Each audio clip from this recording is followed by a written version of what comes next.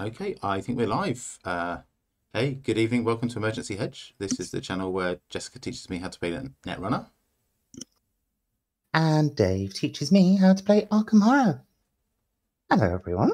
Hi. How has your week been, I Jessica? hope. Yeah, it's been pretty good. I've been very excited about new cards, and I finally got around to actually. I went out and played Monday night, Mhm. and it looks like Jeitingo's a like perfectly cromulent win condition. That's great. I won with it the very first time out. And last night I started playing on JNet, and I had not played on JNet for about 3 weeks. And yeah, I ended up playing like about 20 games in a row, which felt like old times. I've not been doing that for a little bit. Nice.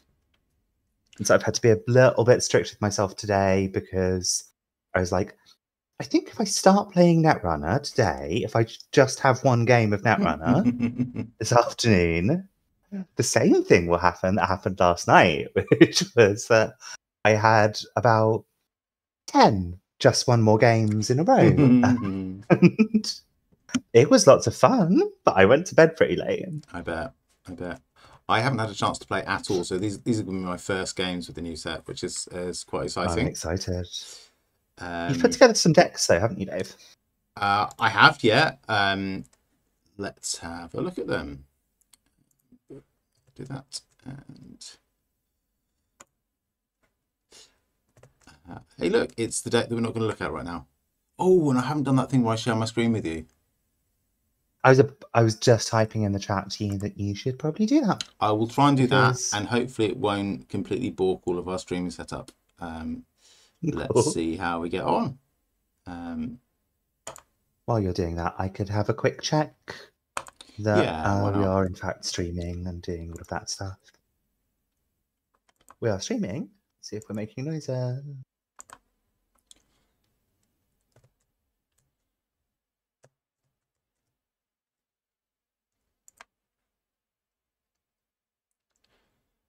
I guess we should be talking so that there are some noises on the stream. If there are, if there's a little bit of a lag, there were noises on the stream when I went on there, rather than the absolute silence that we were just doing. Cool. Okay. Right. So this isn't the deck that we're going to look at first. This is the deck we're going to look at first. Have I got it up here? No, I haven't. I went to have a look at my settings. Yeah, so this is entirely theory crafted, but I built a Teia deck. I've also had a tinker with an Epiphany deck, but I think we probably won't get a chance to look at that today.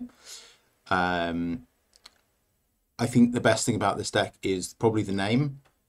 I don't know whether other people have also thought of it, but I'm pretty pleased with it. And if the rest of it is bad, I don't really care. So my thinking with this, it's not unrelated to the corp that we played last week, actually, which is using one of the Borealis variable advancement requirement agendas, and yeah, trying to score blood on the waters quickly because the runner doesn't have very many cards in their hand. So the deck basically is a couple of Cloud Eaters, some stuff that buttresses the Cloud Eaters, and then stuff that takes cards out of the runner's hand, and some other bits and pieces. So the agenda suite: 3 blood in the water, obviously, a couple of Fuji, a couple of Regenesis, which we will try and use to add the Sisyphus protocols to the score area rather than scoring them. So 2 Regenesis, 2 Sisyphus. And then 2 viral weaponization, which, as far as I understand it, empties the runner's hand. Yeah. And doesn't see a lot of play. So like I'm kind of excited to... I think I've literally never played with that agenda. So I'm excited about that. Let's try it out. Asset-wise, we got 3 Charlotte Cassadors. We chatted a lot about her last week. I'm really excited to play her. 2 Spin Doctors, 2 Urticas, and And then operation-wise, we've got 2 Bring Them Homes, which again takes cards out of the runner's hand. 3 hand save reviews, 3 hedge funds, both for economy. A couple of mitosis, which I think will be fun, particularly in A Teia, because it will be installing 3 cards, 2 of which will be advanced, if I understand the interaction correctly. 1 copy of Simulation Reset, partly because I couldn't afford the 3rd Spin Doctor, partly because I think it will tend to be useful for card draw and recursion. 2 Trick of Lights, because I imagine we will end up with Urticas and or other things that have quite a lot of counters on them, and the runners leaving alone, at which point there can be batteries for advancing. The Lacosta grids themselves often end up with a load of yes, unused of course, counters if they on don't them. have anything to advance. We've got 2 Danielas, again taking cards out of hand and some amount of protection for agendas. 1 Ganked because Cloud Eater. 2 Lacostas, which again will do advancing. 2 Vovos, which will help hopefully with the incredible cost of resing all of our ice. And then the Ice Suites. 1 Boto, mostly because I wanted to see what it's like, and it didn't look terrible in this deck. But I could believe it would be a card that gets cut. 1 Data Loop, because it's got an on-encounter effect that takes cards out of the grip. 3 Tattoo Bowler, because it's really awesome cheap ice and also economy. Atini, net damage.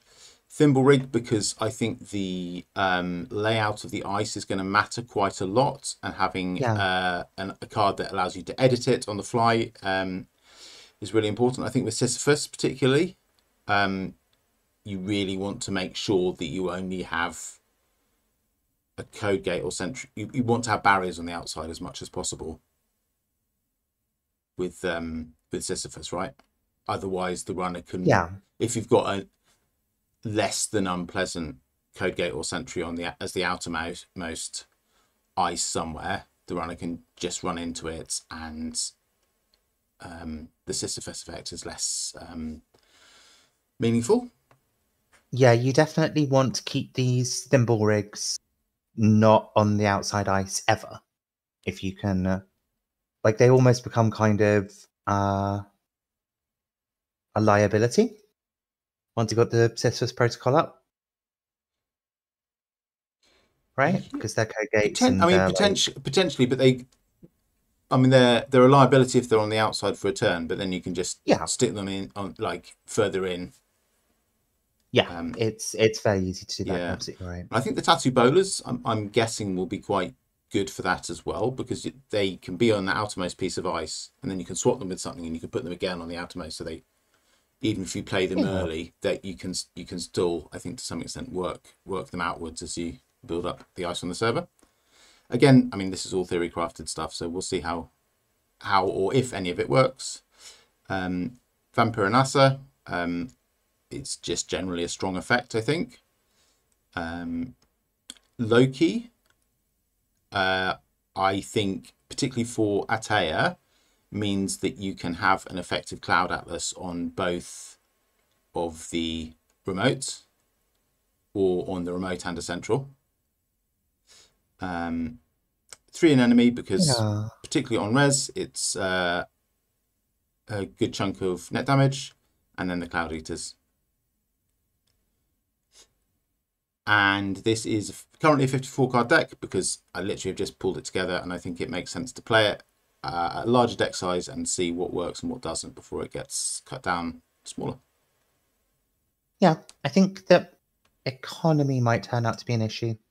Yeah, quite possibly. And I already have ideas about, Can I tell you the change that I would make if I was making one right now?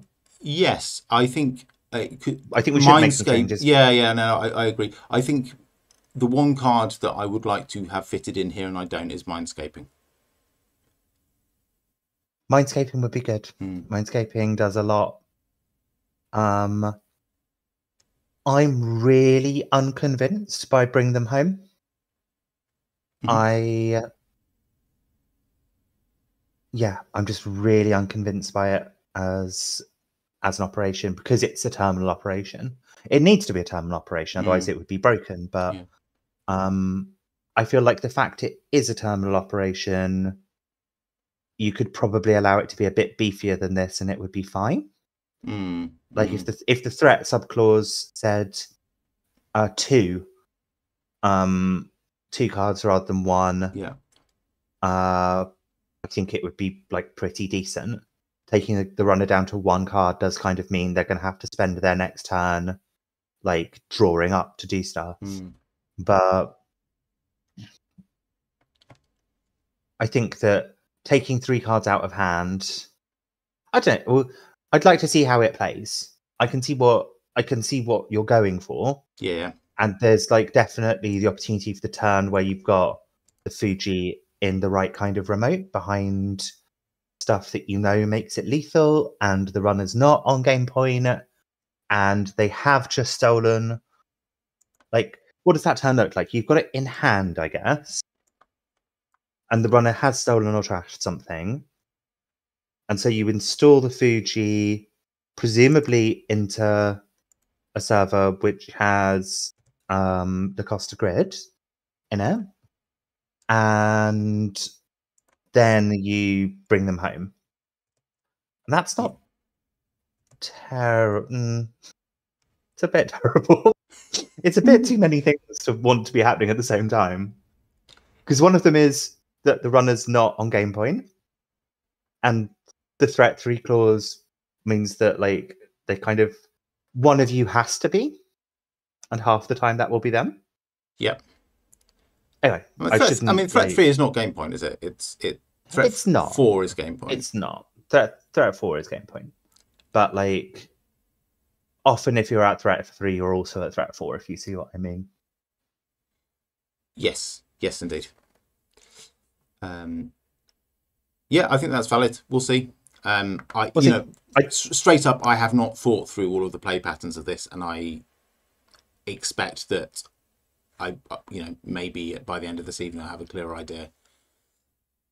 I'm terrible as well for like taking a fun, cool, interesting card and being like, it's not like super value though, is it? And like it's fine. Like if we want to play with cool, fun, interesting cards, so let's do that.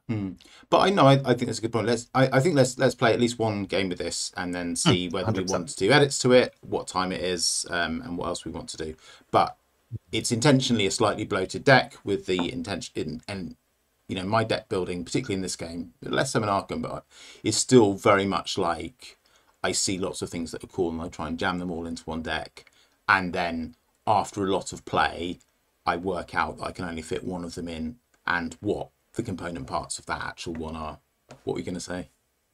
I am actually going to say that there's one change you should definitely make. Go on.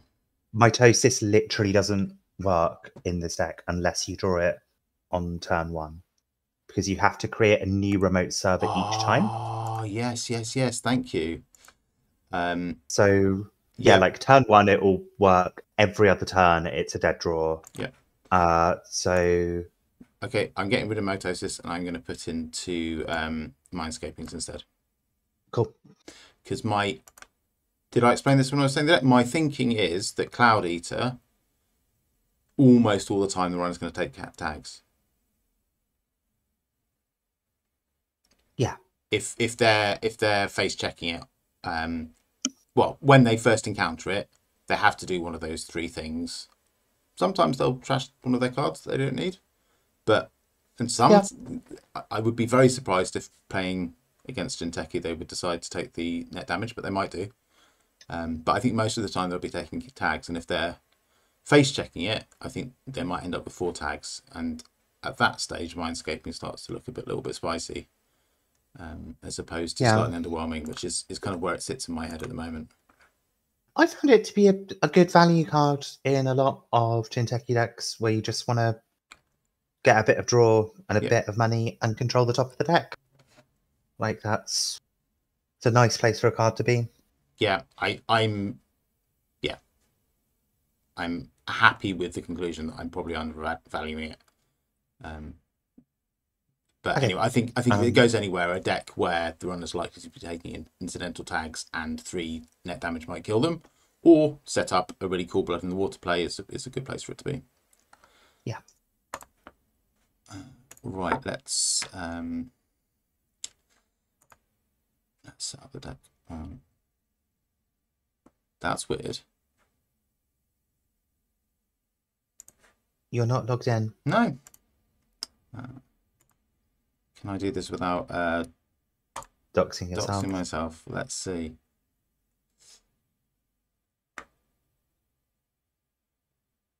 Hey, that's more like it. Cool. You are with A Teia. Oh. We are the first alphabetical deck ID. It's one of the main reasons to play a Teia. It's slightly easier.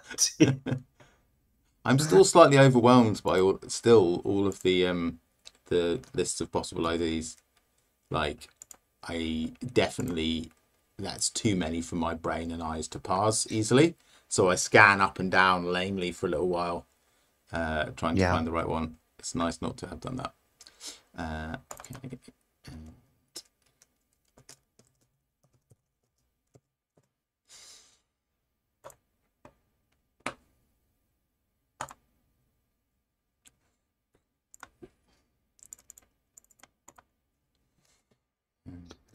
I'm excited for this. I've only played Epiphany Analytica so far with the new cards, and it breaks my brain a bit. I'm sure that it feels a little bit like it did running a complex Shaper Arasana deck, where there's the lines feel really complicated, and there's definitely been times when I could probably have scored out stuff. Remembering that you even have the Epiphany tokens is quite difficult. Yeah, I mean, I think I showed when I was going through my list of decks. That's the other ID that I have done a bit of building for. Yeah, I'm really interested to see how it shakes out. But I can imagine that being the case. I was thinking this week when we were prepping, it is a bit like we've just had 4 corp IDs in this release. Like, Epiphany didn't really get very much of an outing, so it's and likewise A Teia, both of them I feel are slightly unknown quantities. And then we had 2 actually new ones.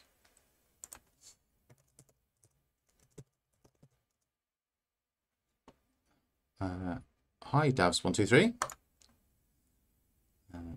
Let's see what we got. We've got Kit. Okay. I think we don't want this hand. I agree.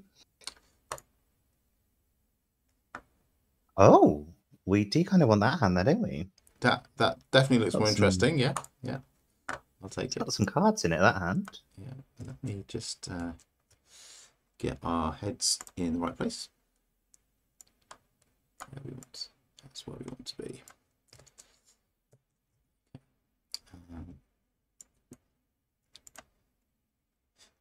Okay, 2 Charlottes. Which is more than your standard issue. 1 viral weaponization. I'm going to say hedge. 1 Charlotte, 1 viral, and then ice the viral. Sure. So you kind of don't care if they trash one of the Charlottes because we have 2 more in hand. Yeah. So.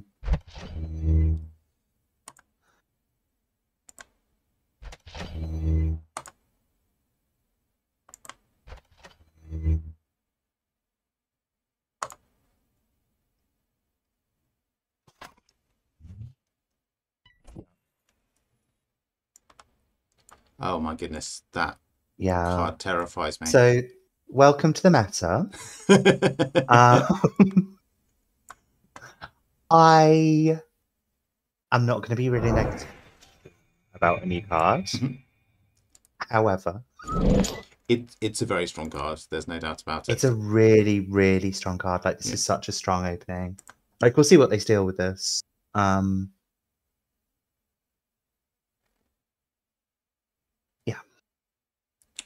No respect for Urtica Cypher.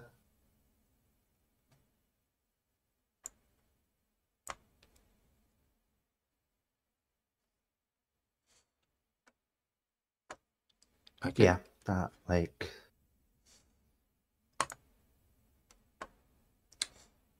I'm going to suggest that we res an enemy, and then put an enemy on R&D. Yeah.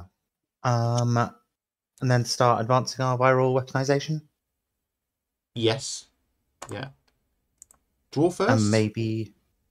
Yeah, draw first. Cool. That's good. Yeah, let's put that on R&D.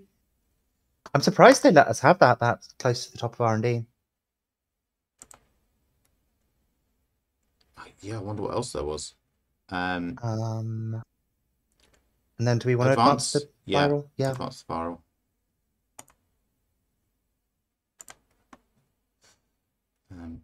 Let's hope.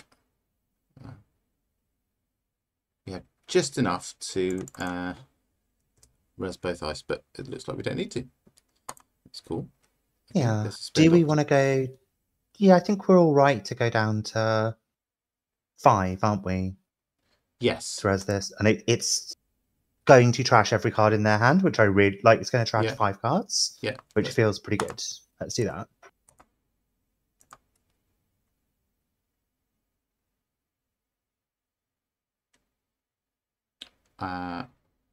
When we end at the end of the turn. Yeah.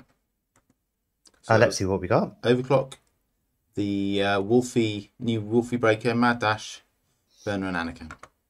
I'm really happy that we got those cards. Yeah. Especially that breaker. Yeah. Okay, we've got an Urtica, Spin Doctor, Charlotte. I think we need money most at the moment. Do we want to Spin Doctor in the remote we've already got, Charlotte in the other, res the Spin Doctor. What's the ice on the remote we've already got? Botto, which we can't do anything with.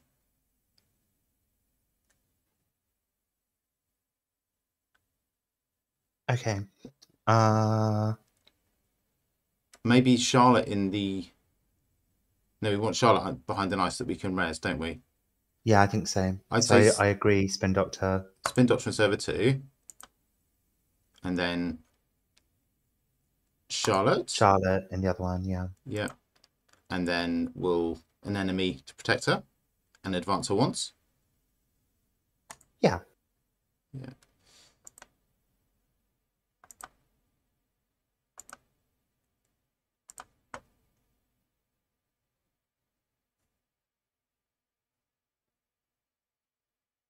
Okay, let's res her.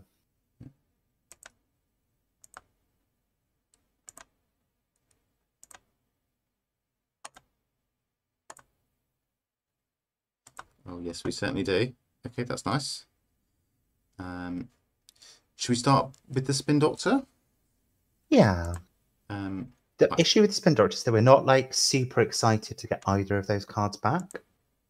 The hedge fund's nice, but we don't. I think our what's her name, Dave? What's that lady's name? Yeah, our Charlotte's going to be all right for a couple of turns. So let's res Spin Doctor. Yeah. But we just might not. It might not feel great to pop it. Okay. So we've got the Cloud Eater. Remind me of Boto's subroutine. We've got Cloud Eater. Nice. Boto is got Threat Vortex, which gives it +2 strength, makes it 6. Then 3 subroutines. One is do 1 net damage, and then there's 2 which are both the same. You may trash 1 card from HQ to end the run. Okay. We either want. I think we might want Do we want to ice HQ? Ideally not. Although he is playing burner.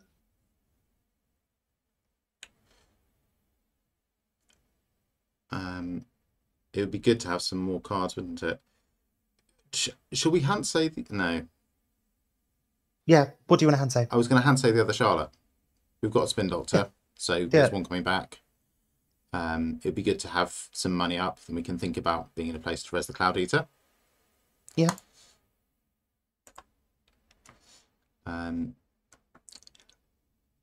I'd be tempted to pop the Spin Doctor and get the Cloud Eater and the Fuji in the remote. Let's just do it.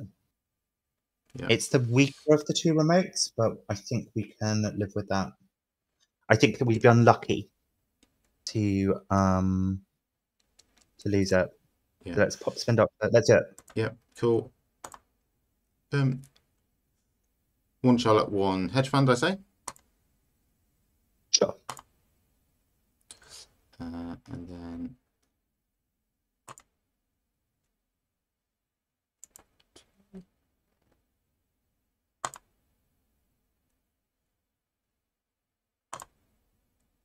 And then advanced Charlotte.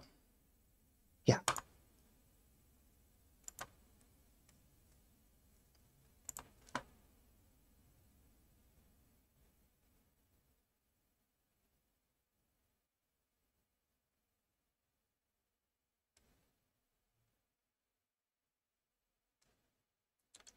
They found the other one. Okay, let's see what we draw. That is such a powerful breaker.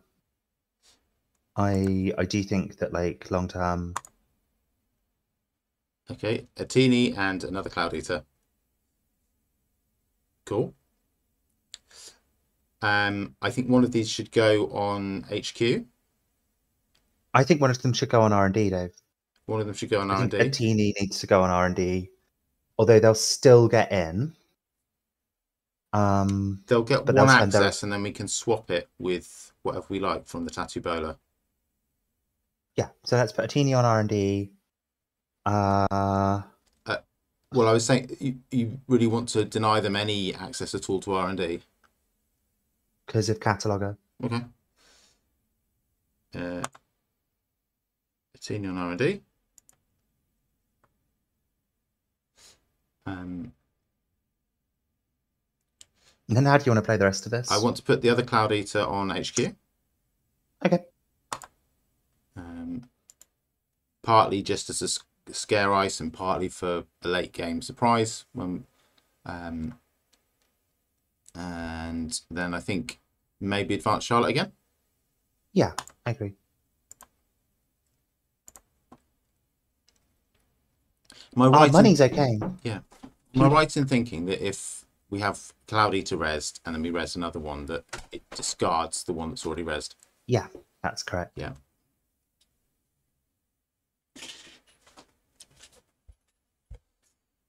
Kit's ability functions for the whole of the run, doesn't it? So Kit can break it twice if...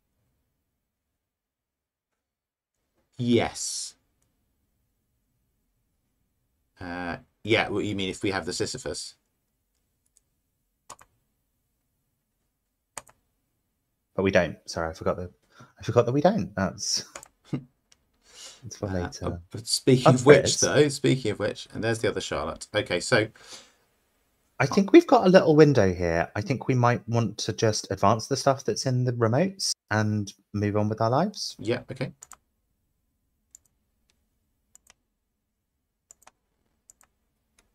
I think just coming from, like, he'll be on 3 credits. Okay, he has got a breaker down, but I think it's going to be hard to... Yeah, I don't feel like he's going to do it this turn.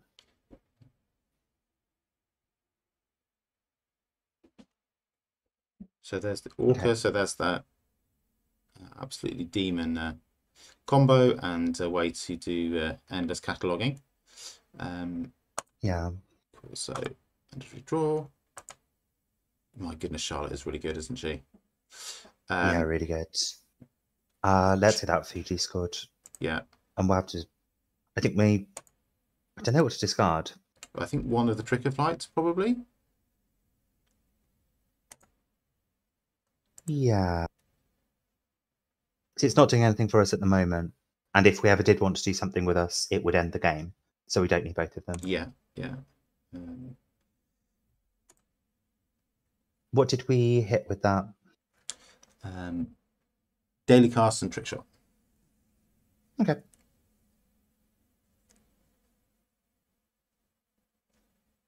Okay, more money coming up. So Yeah. So we don't get Charlotte this turn. That's a shame. I was getting quite used to 4 credits and a card. So how many Fujis are in this deck, Dave? I think there are 3 now. Let's double check. No, 2 Fujis. Okay, so they're both out. The question is, do we want to go for putting the Sisyphus? We could win with the Sisyphus if they like. It's only a 2-pointer. Yeah. I think though. I think let's do Urtica. Yeah, it's definitely funnier to do Urtica. Urtica, and if they don't run it, then we can use a Trick of Light to get the Sisyphus scored in a way that's not absolutely absurd. Yeah. And maybe Daniela. Read me the text on Trick of Light. It has to be off 1 card, doesn't it? 1 install card you can advance, move up to 2 advance. No, from 1 other card. Oh no, yeah, up to 2 advancement counters from 1 other card to the chosen card. Okay. I think it's worth getting Daniela in one of these remotes. Yeah, I'd prefer her to be on the one with the ice. Can she move around? She can't. Okay, let's make a decision because we're taking a long time over this choice. I think. Yeah, let's just get it out.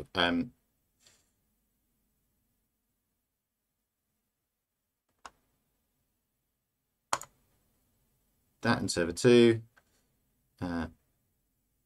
Daniela in server 3. And then advance both of them. Yeah. Advance.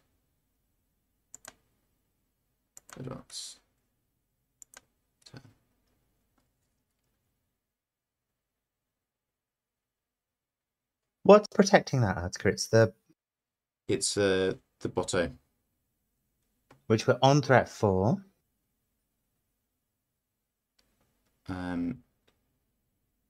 Oh, here we go. Okay, so we have enough to res both of these ice. And we can trash Charlotte at any time if we want to. So, yeah, let's do it.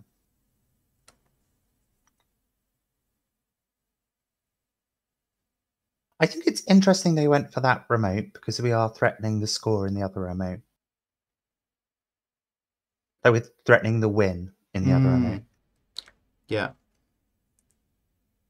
Okay, so what does it actually cost for an Orca to break this? 4. It costs 4 for Orca to break Cloud Eater. Whoa. That's not okay. That is insane, isn't it? That's a 10 cost piece of ice. I particularly like versus a 10 cost icebreaker. What did they take on the encounter effect? They've not moved past it yet. You continue. Yeah. Okay, so let's do that. Yeah, 2 tags. Okay. And we'll res the enemy.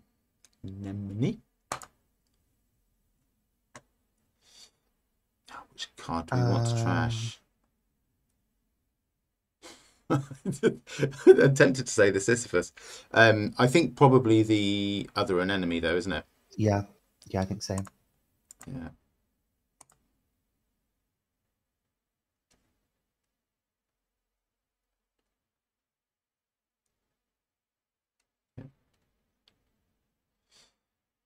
Do we res Daniela now, or is there another window? There's another window, isn't I there? think we res her now, but also we need to use Charlotte first because we haven't got any money. We need to use Charlotte now. Yep.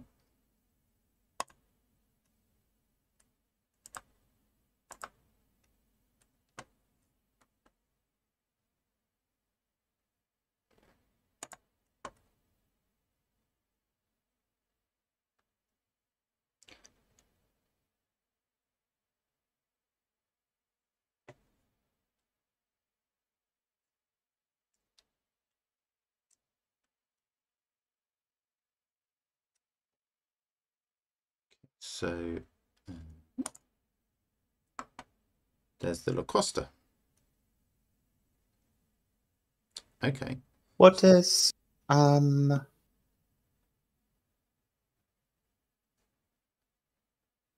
Charlotte cost to res? She's 0 to res. So we can put. Oh, we want them both in the same remote, don't we? Yeah, we do. So so we can't get. we can't get the Atea trigger. Never mind. No, we install them both in the same remote. Is it free? No. Oh, what do I do now? Oh, close prompt, isn't it? Look, I've done. Yeah, or undo.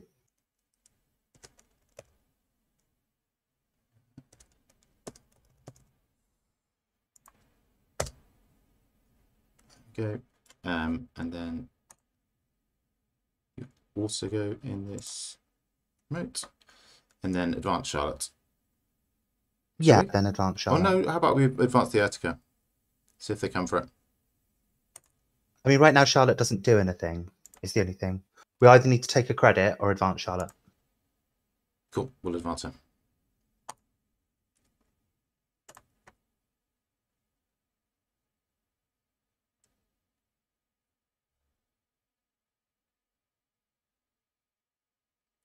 They could win off this. No, they couldn't because we haven't got another 3-pointer. But they could steal an agenda off this. Mm-hmm. We've got no ice in HQ. Otherwise, I'd say let's pop Charlotte. Yeah. And res Tati Bola.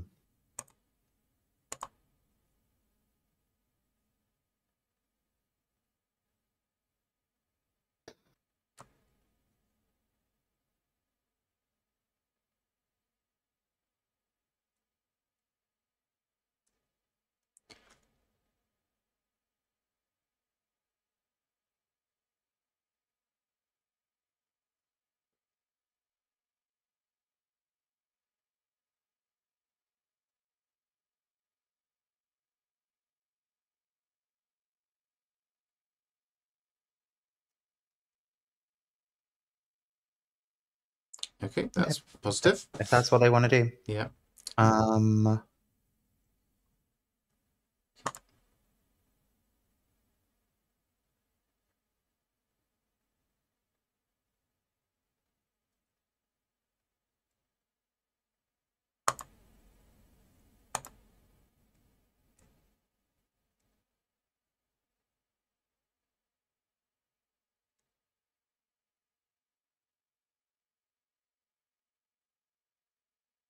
I mean, Augur's an absolute, Augur's an absolute beast, but actually,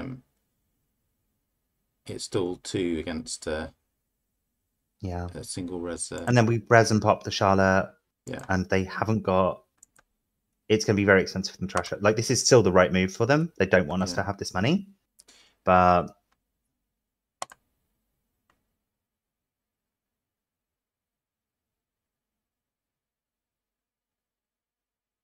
And they haven't trashed either.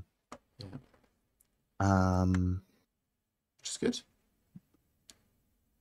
They've almost certainly not given us economy on the top of the deck, I can tell you that. Oh, this is good. This is really good. Yeah.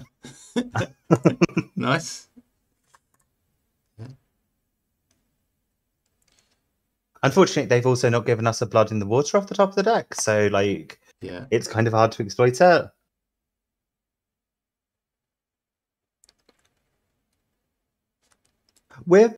reasonably close to decking them out. It would be nice to have a Spin Doctor shuffle now, wouldn't it? Okay, what have we got? Yeah. And they've not trashed it, which is actually really important because The Earth's yeah. Okay. Oh my goodness. Hang on. Why did they not steal that Sisyphus? because they clicked the cataloger button, and I think that they are.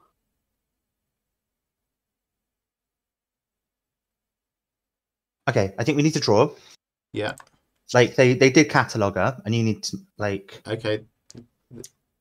There's Regenesis. That's the thing. Are they planning to sweep HQ? They were with their burner, but then they got it knocked out of hand. Ah, yeah. Okay, so that was their plan. What's on HQ? On HQ is another Cloud Eater. Yeah, an ice that we can't res and wouldn't actually. Yeah. Because of various reasons, even if we had the money. I think we put that down as a deterrent.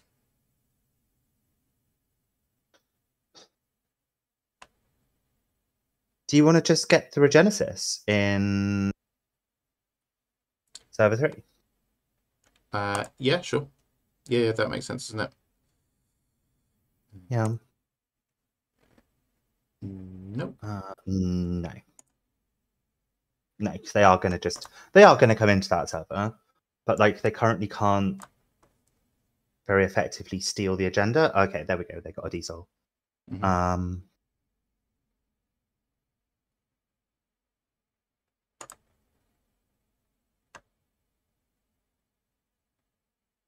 They're checking we weren't setting up a Regenesis play there. I guess. Yeah, I think so. Yeah, like they're playing pretty well. Okay, so there's no triggers we need to hit now, is there? No. I don't think we want to use that Lacoste grid. No, you don't want to spend all of our money on it. No, not really. Hey, look, Jessica, it's bring them home. Yeah, it is. We need money. We need like yeah. I think we're just drawing for economy, aren't we? Yeah. Take 2 credits. Okay.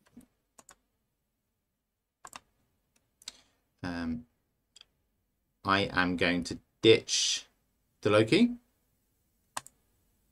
Yeah, sure. And can I request that we? Yeah, we can't have 2 of those, and he's not trashing it. So yeah. And this will at least mean that he does run archives again. Like check that we've not done that. Okay. No, we won't res Cloud Eater. That's fine. Okay. Take the Sisyphus.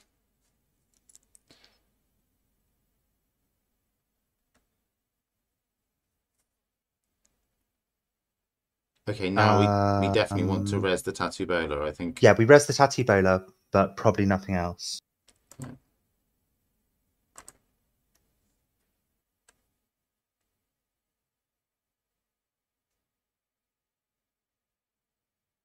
Cool.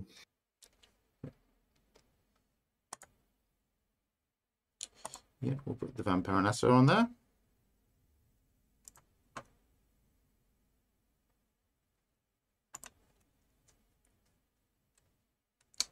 Oh, okay. There we go. GD.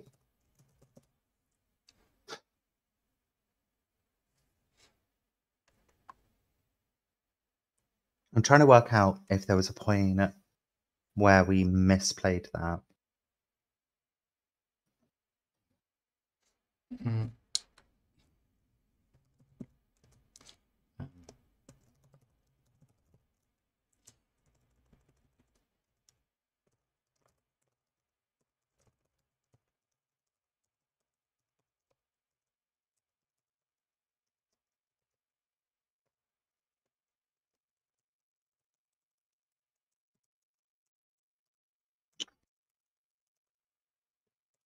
Trying to find out what they did, because I think there were 2 Sisyphus and Regenesis that they saw in that catalogue of play and fed to us. Yeah. We did very nearly deck them out, didn't we? I wasn't really looking at their stack. Yeah. We did very nearly take them out. Yeah, they fed us to Sisyphus and Orgenesis. I'm trying to work out why. Because I think it was their last... Maybe it was their last click when they I did left that. both on Otherwise, top. I figured I had the clicks to run back if the remote was an agenda and I could win, or you had to draw them with no way to score them. Yeah, that makes sense. Yeah, and that is pretty much what happened. Like, it didn't change very much. I don't know what the fourth card was. I think it was Emperonessa. Like, we were about to draw 4 cards that we didn't want to draw anyway. Yeah. Yeah. I am not a big fan of this Shaper rig that exists now, which is 18 credits worth of 2 programs that can break everything for really, really cheaply. Yeah. It's fearsome. It's really fearsome. It gets set up really fast, and it just feels like it rapidly feels like none of your ice matters anymore. Mm-hmm. And it's quite hard to like out econ Shaper. Yes. Yeah. Is there a counterplay here? Let's have a look. So we had, I mean, again, to be fair, like if they had run through another enemy, they would be really close to not having any cards at all. Like, Yeah. another enemy. Well, I don't know. What else do we have that does net damage on command? Not very much. There were a couple of points as well where like they did end on 1 card or whatever. Yeah. Actually, no, I don't think they ever ended on 1 card. We sometimes put them down to 1 card, but they did the correct thing of just like spending the next turn drawing up. Yeah. And I think that's part of that's maybe a little bit of a problem, that we generally can't exploit their low hand size because they will just draw back up to hand size. There's almost never a turn when you can't do that.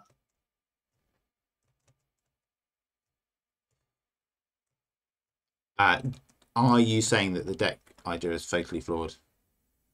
No, not really.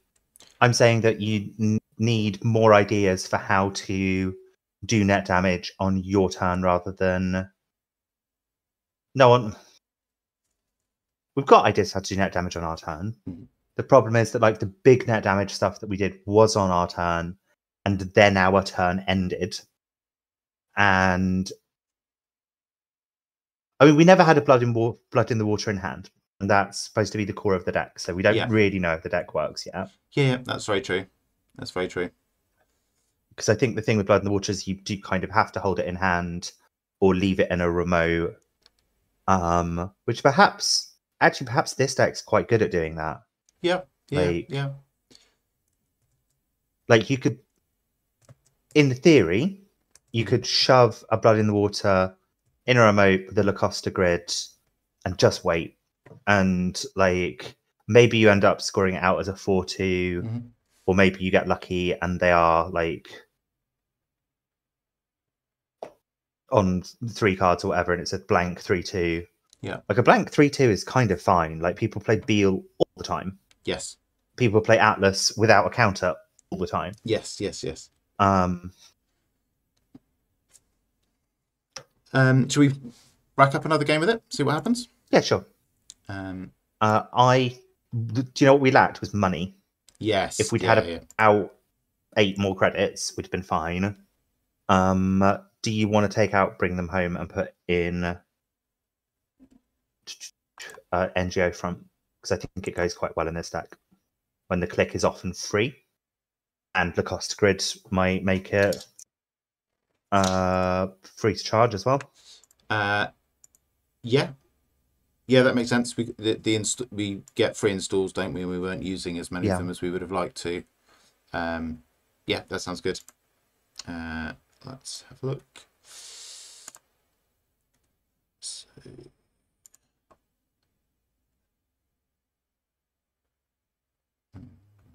there.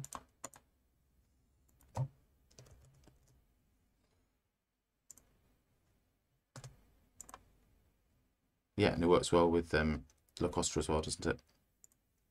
It works really well with Lacosta. It works well with mitosis, but as we said, mitosis is basically illegal in the deck. So, like, I mean, you could just not ever make a remote and not use the ability until you draw your mitosis. That's an option. Do that if you want. I think let's skip that.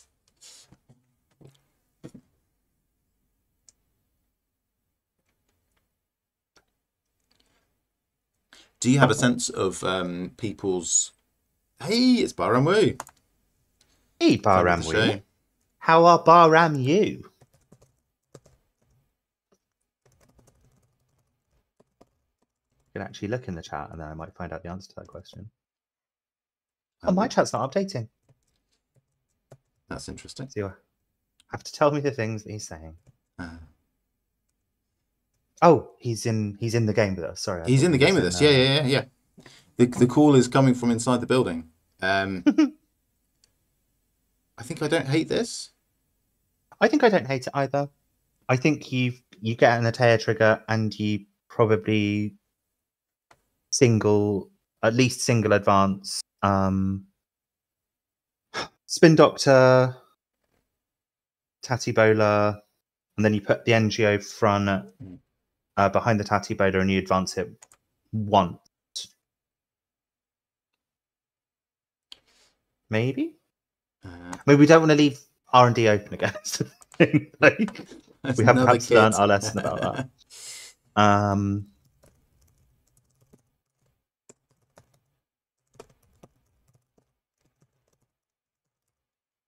What are you saying, Dave? What are you saying to our friend? Bar was saying, commenting on the deck size, and I was explaining that it's just because we don't know what the hell the deck's doing. So what was your suggested play with Spin Doctor and NGO? Tattoo into the or some combination of Spin Doctor, Tattoo, and NGO. So protecting the NGO, the Spin Doctor. Protecting the NGO. Protecting the NGO. Okay. And then advance the NGO once. Okay, so... And I think we have a click left after that. Yeah. Which we might want to use to. Yeah, I don't know if we want to red Spin Doctor this time. I don't see there's any huge advantage in resing it this time. Yeah, actually, let's leave it there because then if we get catalogued, it's what we use to get out of getting catalogued. Yes. Yeah, perfect.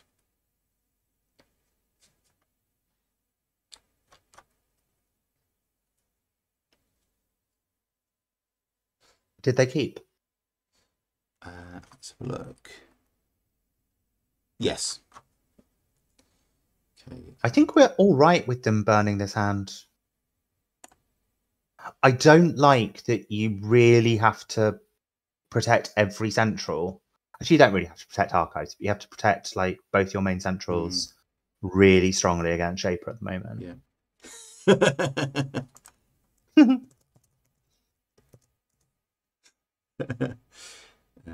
So gank to the bottom. And Cloudy to the bottom. Yeah. I mean, like they're going to get shuffled back in relatively soon. It would be nice to have 2 more cards, but it'd be nice to have 2 other cards, not those ones really. Cool. So start the turn. Okay, that's go. I think where's the Spin Doctor first? See what we get. Yeah. Okay, that's what we get. That's what you get. I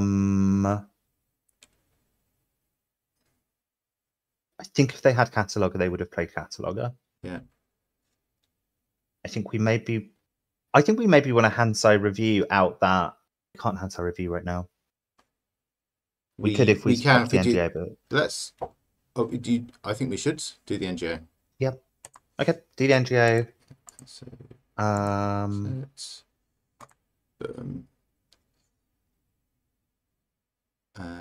yeah, I'd be tempted to.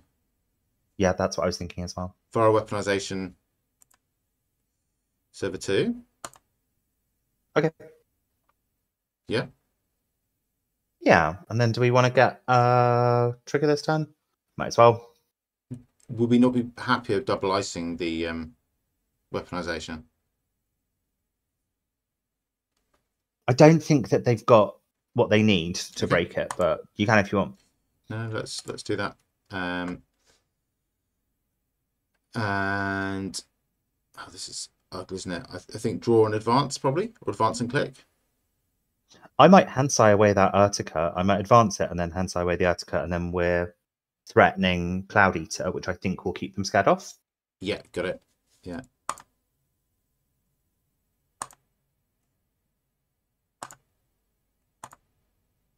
Yeah.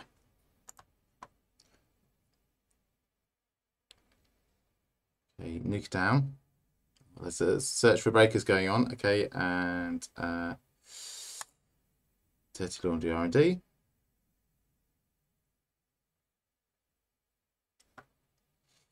Okay. We've drawn Charlotte. That's nice. Yeah, let's do it. Okay, well that's like they get over it relatively easily, but we don't know. We might get good stuff out of hand. Creative Commission, Trick Shot, Dirty Laundry. What do we hit? We hit Creative Commission, Trick Shot, and Dirty Laundry. It's like So a load of econ. Yeah, yeah. Okay. Oof. Okay. DJ Steve. That's not great. We really need what we get off the top of the deck to be ice. Talking of rude. It'll be a Creative Commission, won't it? Oh, that is really rude. That's rough. Okay. I like having data loop though. Draw. Yeah. I think the data loop, now that Steve's out, probably the data loop on HQ. Protect R&D, because we've been pushing our luck, and then get that Lacostrin. One of these remotes, which is our favourite remote at the moment. We've got Tati Bola on one, and the Boto remote. Boto is the better one, isn't it? Yeah, so R&D, and then we'll hit this, and we'll get back Charlotte. We don't need to trash that Spin Doctor. We can. It's an upgrade.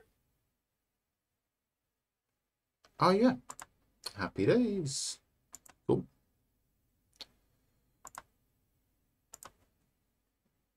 Can't burn us with no cards in hand. That has been gross for us though, hasn't it? I mean, we've had just like 1 or 2 cards, or 3 tops since that got used. Sorry, you went silent for a moment. I apologise if I was talking over you. No, you didn't at all. I was just saying that the burner has been pretty brutal on us, and continues to be pretty brutal on us. Okay, what are we doing? Shape is very, very strong at the moment, and like that's an interesting. Oh yeah, of course, because of what's his face. Let them have a diesel. Don't give them a Nika. Yeah. That's the wrong way around, but never mind. I'm sorry. It's all right. It's really easily done. Yeah. It feels like they're saying, which card would you like to give them? Okay, yeah, that's game. Yeah.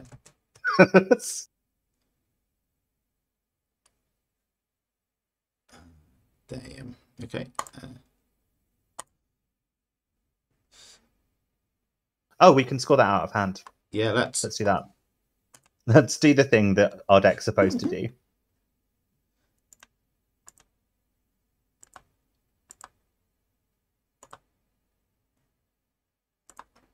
Cool.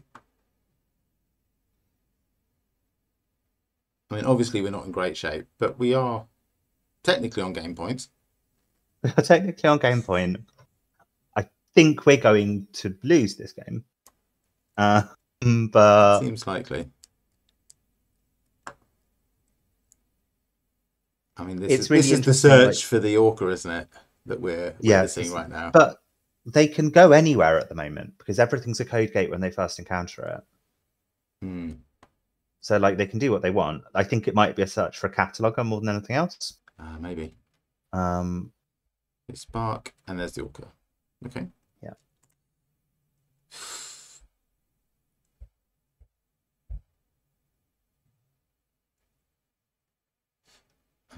And this is actually why I don't know what what it's asking you with that DJ Steve prompt. Is it's almost always two identical things, and you just pick one of them.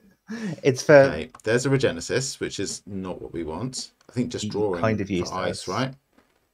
Yeah, drawing for ice. That is technically ice. Yeah. I can draw again. Yeah. Timber rig on HQ. Is that even worth something? It's like worth it. Not really. Like I think that the problem is that like there's literally no ice in the game that we could score, that we could with infinite money. I don't think we could res enough ice at this point. I'm going to draw again. Really actually, that all that does is give more counters to Levisomen. Yeah. Although we could swap, it's going to get a counter. We want it because we want to swap something. Okay. We want to swap something for it. We swap it for the Tattoo Bowler. Then it can sit on an server 2 by itself. And at least it will then require. I don't know whether any of this is any use at all. Threat for. Like, how much is it actually going to cost to break? The barrier. Okay, I think it's going to cost them some money to break. Okay.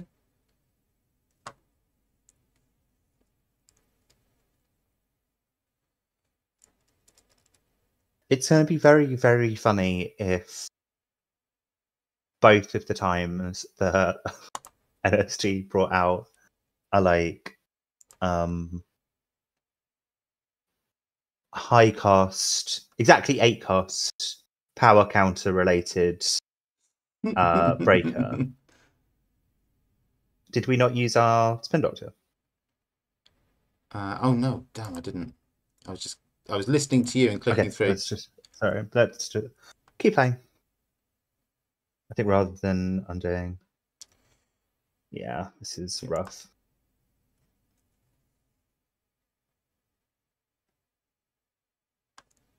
What did that even cost them? I guess they got money back off Bravado, but still. So I'll swap this now with the Tattoo Bowler. Yeah.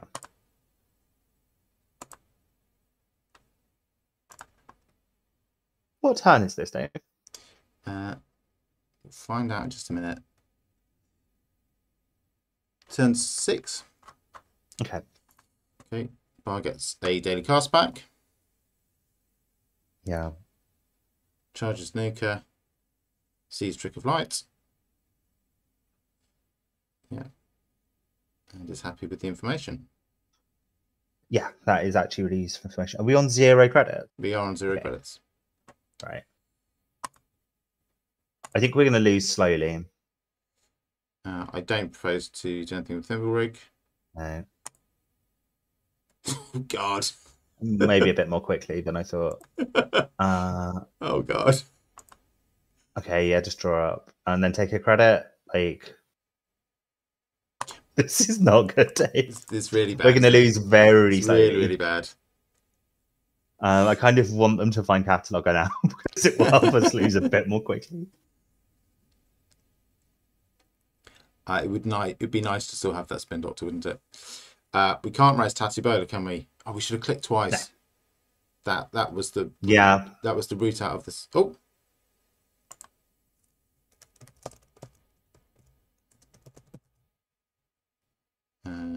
Okay, here's the they're right to. Okay.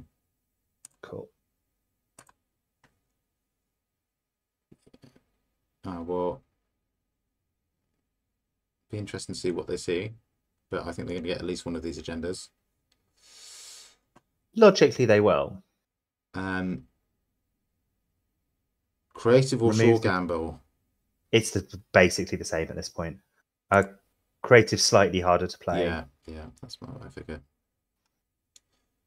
But like they're not ever going to be low enough on credits again. Okay, so the Regenesis and the Sisyphus are probably going to the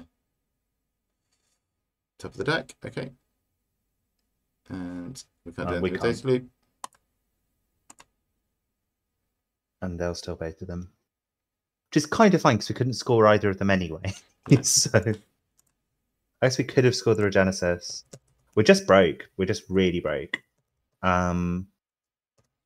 Yeah, I'm just really annoyed that we didn't see that Tattoo Bowler play because we'd be on 4 now if yeah.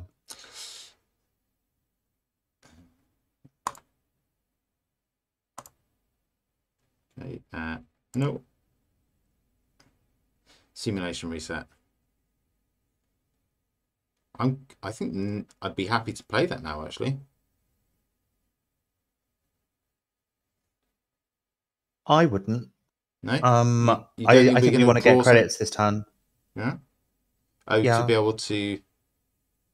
Because we could draw like 4 agendas. Like, at least the one good thing we've got going for us right now is that we've got no agendas in. Okay, cool. Credit. At least next turn we could play the cards that we draw, whereas this time we can't do anything with them. Okay. And hopefully we can swap this Tattoo Bowler with something. Yeah, with a bit of luck. They might just bounce off it. Okay, there's the cataloger. Oh, God. Good chance that that's game. Yeah.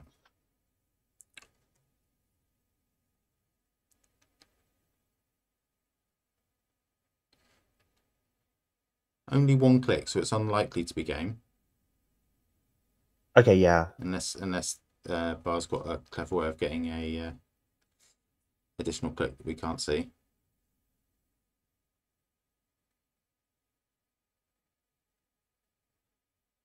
I think we've been a little bit unlucky in that we've played this, like, we're still testing this out. We're just playing around with an idea type deck twice into what I could think is probably the tier 1 runner deck at the moment. Certainly the tier 1 Breaker Suite. I think it's pretty hard to argue with that. What did they steal? They trashed. Oh, they trashed then. Okay. Yeah, interesting. I think that's reasonable. Now I'm pretty certain that we are not going to see any. So the simulation reset. Well, we start the turn first, but yeah. Yeah. No, thank you. Okay, there's a Cloud Eater. Yeah. So that simulation reset this whole hand. Should we draw once first, and then we'll cycle 5? No, because if we draw a hedge fund, I'd like to be able to play it. Draw, simulation, play. Draw, take a credit. Oh no, yeah, we still can't. Okay, yeah, let's draw once.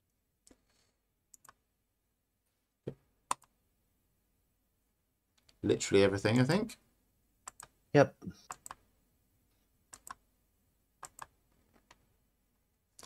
Okay, and then shuffle back economy. Economy and the spin doctor. Yeah. So Charlotte. All of our ice in the bin. But it's kind of useless at the moment. Like, I don't. There's another NGO front you can grab. Oh yeah, gotcha. And that would be one of the best cards to grab at the moment. Cool. Well, there's your hedge fund. So gaining credit. Yeah, take a credit. It'd be really nice if we could get that.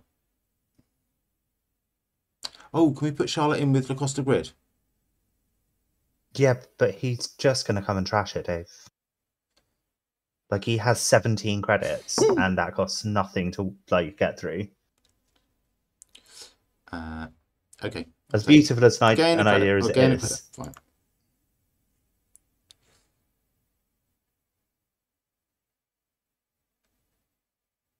Now we rest Tattoo Bowler. Well, we don't have ice to do anything with it, Dave. So, oh, fuckity fuck. Like, we threw all of our ice away. Dang incarnation, it's all in the bin. Like, I think yeah. You may have a burner back. Yeah, okay. Fuck's sake. Trash Daniela, okay. Oh man, here's the burner.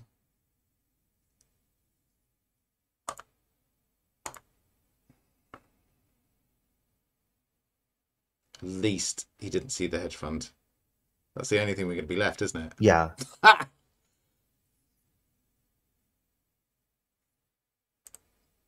Hmm.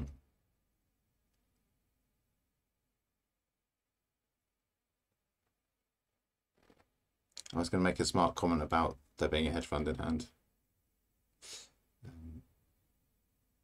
Atticus to the bottom. Genesis to the top. Yeah.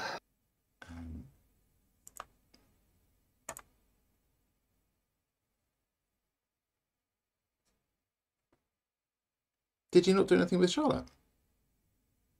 That was the choice. Yeah. I think because, as I say, he can just go and trash it if we install it. Fair enough. Okay, we've got a Vampire and Asa. So click hedge fund. Draw, click hedge fund, maybe. Okay. Okay. I think draw hedge. Oh no. Click.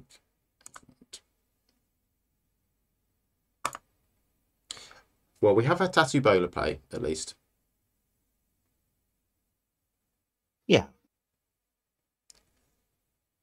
But I just don't see how we went off this board state. Mm-hmm. Do we want to res that? Like, it's maybe not right now, like when he's got 7 cards in hand. I think probably not, sadly, just because we're on. We'd only be 9 on 2 credits. Yeah. We would be able to rest the Tattoo Bowler afterwards. I think he probably wins the game off this with Cataloger. I think we lost the game like 3 or 4 turns ago anyway. I'm going to res it. Okay. Yeah. Do the fun thing. Yeah. If we haven't, I mean, that is a good ice to have here because it's on encounter effect. Is a proper drag on. Yeah. Him running R&D indefinitely. Repeatedly. Yeah. I was talking with someone earlier and I was wondering if this set has been like a little bit balanced for Dawn, almost. So I noticed that a Shaper card I thought was kind of odd to print was Muse. I don't know if you've seen that card. I have seen the cards. Yeah. Is that the host on one? Is that the demon? Yeah. Yeah. So it's another it's a Shaper tutor that you fire right away.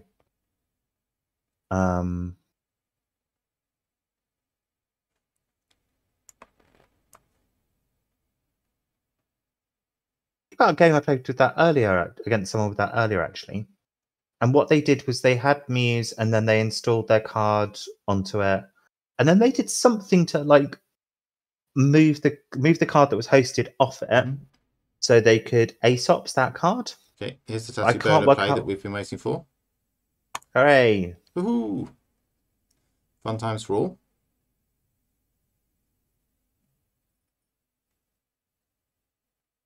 I mean, the smart play for Bar now is to bounce off it, I think. Yeah, totally.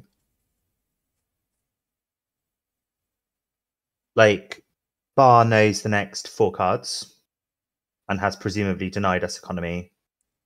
Yeah, that's a safe bet. Even though he couldn't win the game. Oh, cool. Excellent. That's really good. I'm really happy about that. Me too. Yeah.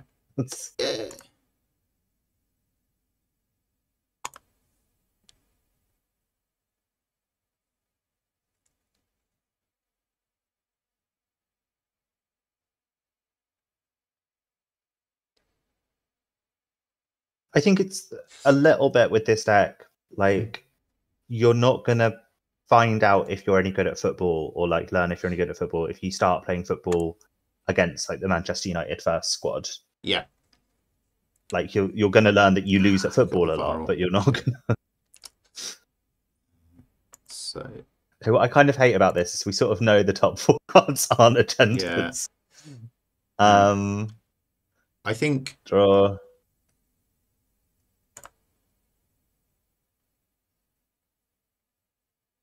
Okay, I think I want to put Charlotte on the Lacosta and a Tatubola on that remote. Okay. And then... Yeah, let's do exactly that. I think that's actually a really nice idea.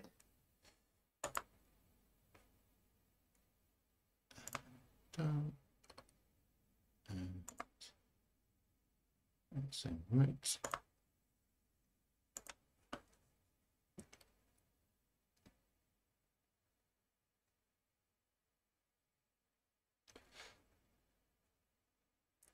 I was interested in your theory about this being balanced for Dawn. I mean, it's a really powerful set, right? There are a lot of cards that I saw in this set that did well. Maybe not so much, but there was the amount of runner recursion that we've seen absolutely blew my mind. Like my thinking was that this was a game where intentionally runners just don't have very much recursion at all. And yeah, it's been off the scale. So what you're thinking is that the expectation is that some of them will be busted, but when at the next rotation we'll have more of an even keel. Potentially, yeah. Like Muse is the card that made me think this because it's so similar to SMC. Yes. And SMC is leaving when Dawn comes in. Yeah. And I think it's reasonable for Shaper to have a card that's like SMC. I don't actually think it's super reasonable for Shaper to have 6 cards that are like SMC in their deck. Yeah. Yes. Agreed. Oh hey, we got everyone's favourite console watching. Hi Moore. Oh no. Sorry. That was the wrong thing to do. I have to undo the start of the turn, don't I? Yeah.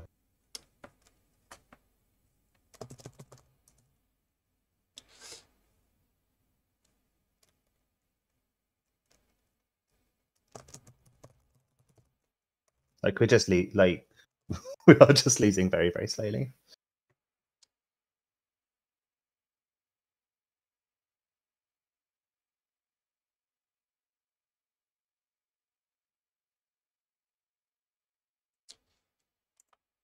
Actually, can I just res these now and still get the trigger? Do you think you'll let me? Maybe. Okay. Test cause weird prompt. Okay, let's just try it. Okay, press you. Oh yeah. Yeah. Okay. So there's a mandatory draw. No Thimblerig. Thank you very much. Sharp, yes. So I think this might be bugged. Right. Andre was saying earlier that like this should work. So there's I think we'll just do it manually. Yeah. There we go. Okay, so 2 spin doctors.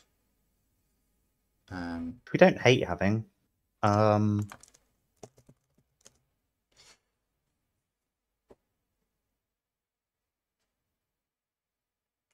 Draw. Oh no, maybe install a spin doctor. And yeah, I think so.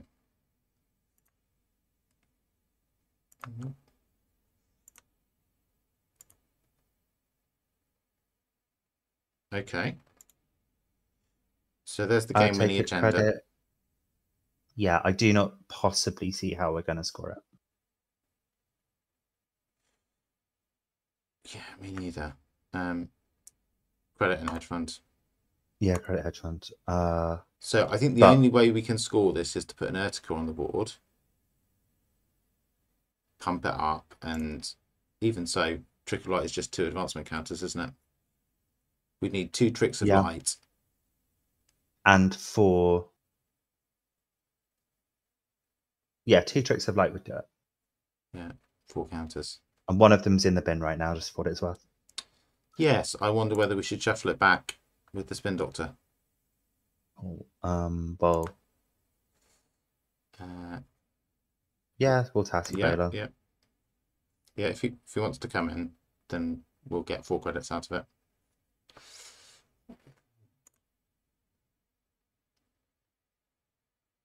Oh, here's an interesting play. No. Do you think he'll run the Fuji if we put it over the top of the Spin Doctor, which we can do now? Yeah, probably, but let's try it anyway. Yeah. So we'll go Urtica and then maybe Daniela, or maybe just a hedge fund. Hedge fund. Yeah. Yeah.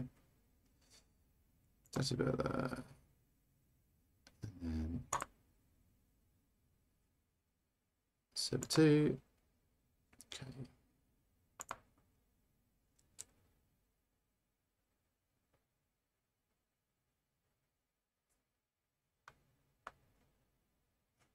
Sorry, that's waiting for me.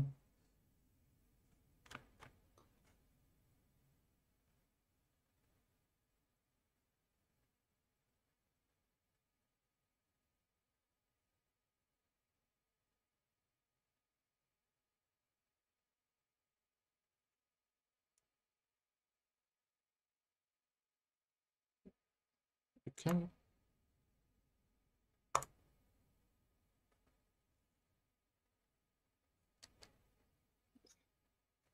Chugging the cataloger.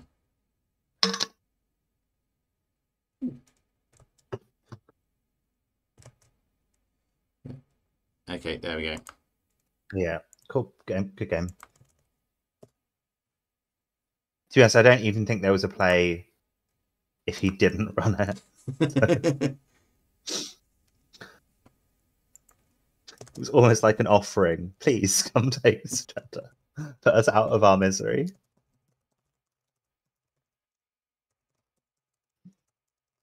That is a really hot deck. Like, yeah, really fierce. I should probably do what the kind of process I've discovered for when I'm feeling like I am about this deck, where it's just like, well, what are you supposed to do about this? Is if you go out and play it for like a dozen games or so, you'll be like, oh, that's what people do to stop this. Actually, this is like borderline impossible to play if you stop this. Or you will discover it is genuinely broken and nobody has a damn idea what to do with it. Bar is saying, don't ask me how I deal with SDS. Ah, yeah.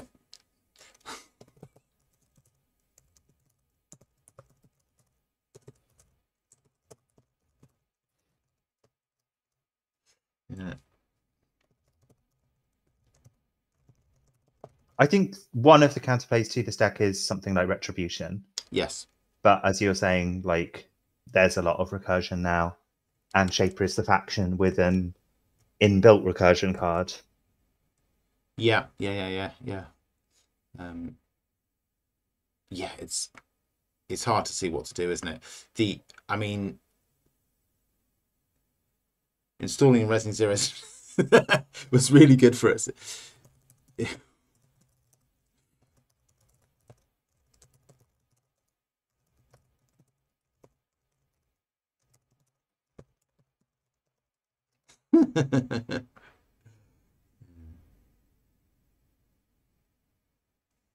Yeah.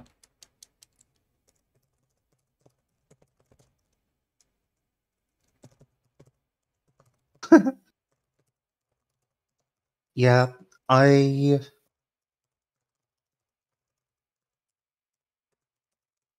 think the bit that frustrates me, it's a similar thing that frustrated me back with Boat back in the day, is there just isn't a way to interact with power counters.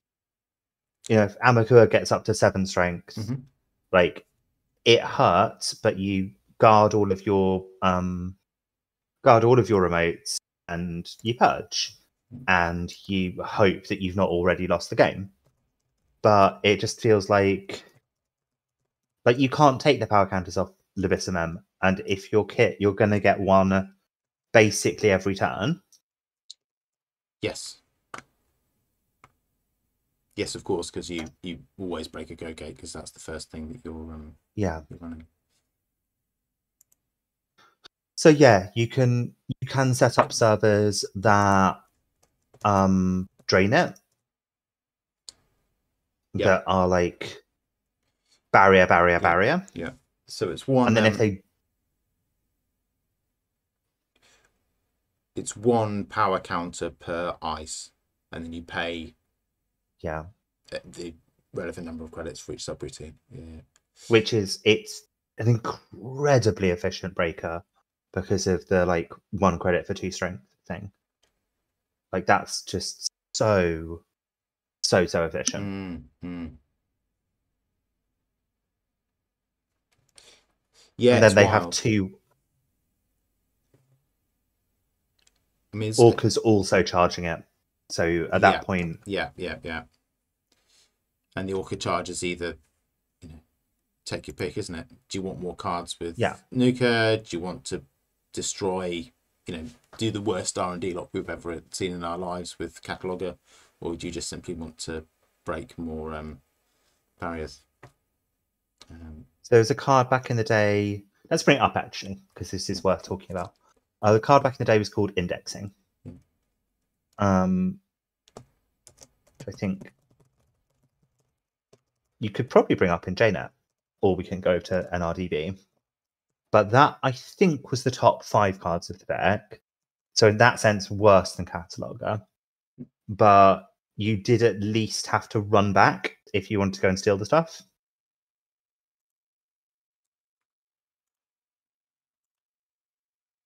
So what was it called? I just saying bye to Indexing. Indexing, yeah. Let's just get this around the right way. Oh, that's a good place for us to be, actually. Just move this over here. Was it 5? It was 5. Yeah. So like this is and was a very strong card. I guess it's less strong now that you're not allowed to play with it, but like obviously I actually don't know if it sees any play in Eternal. I think the stuff that happens in Eternal is so wild. It's people just like running around firing rocket launchers at each other the whole time that no one's like. It does that this like very OP card is considered below the curve for what you can do. But yeah, I mean, it's a event, isn't it? Much stronger having, is it 2 power counters that Cataloger starts off with? I think it comes in with 2, and then you can use one of them if you've made a run this turn to just like grab that agenda off the top. Yes. So even like making, I feel like that's a bit mean, because it means even making like a really beefy R&D that's like you probably can't get in here twice type thing. Yeah. And also you don't need to make the choice at the start of the run. You run R&D and then you get into R&D and decide whether you're going to use Cataloger. Yes. And all of that seems really pushed. Yes. Like if it was like Conduit, where it's like this is a click ability. Yeah. The corp might be able to say, actually, no, sorry, border control. But it makes it feel very uninteractive. Like the only way I can see to interact with this card is Spin Doctor. That is the only interaction I can see. And that's expensive to use a Spin Doctor to stop this. Especially when you don't even actually know if they found anything. Yeah. Yes, that's true. Is there any... you've got your that weird Jinteki agenda allows you to drop something nasty on the top of R&D at instant speed. But that still doesn't work on this, does it? Because you can just... Instead, you don't access it, right? You just use a power counter instead of breaching. And you rearrange it, stick at the bottom, then you use the click. Yeah. This card, I've said several times last week and when we were on Jeff's stream at the weekend, like the design of this set is sailing quite close to the wind in terms of the power of the cards, and this is one of the cards I had in mind. Like this is it just doesn't feel terribly fun to play against because there aren't the strategies that you have to play against it are very, very limited and expensive. And the card itself is neither of those things. There are ways to charge cards relatively easily. Like you can get one of these down and have it around for the rest of the game. You're also it's not unique for some reason. Whoa.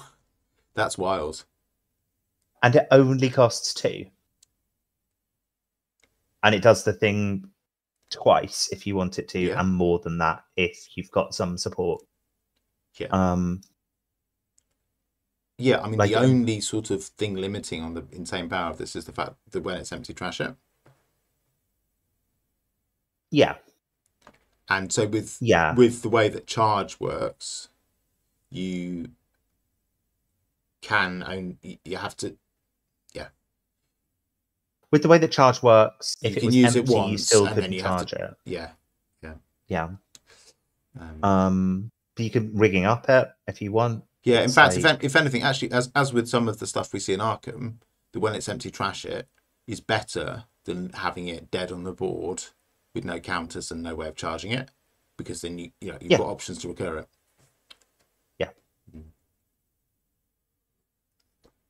Wow. Well, I thought this was a strong card when I saw it, and now I played against it. I still think that.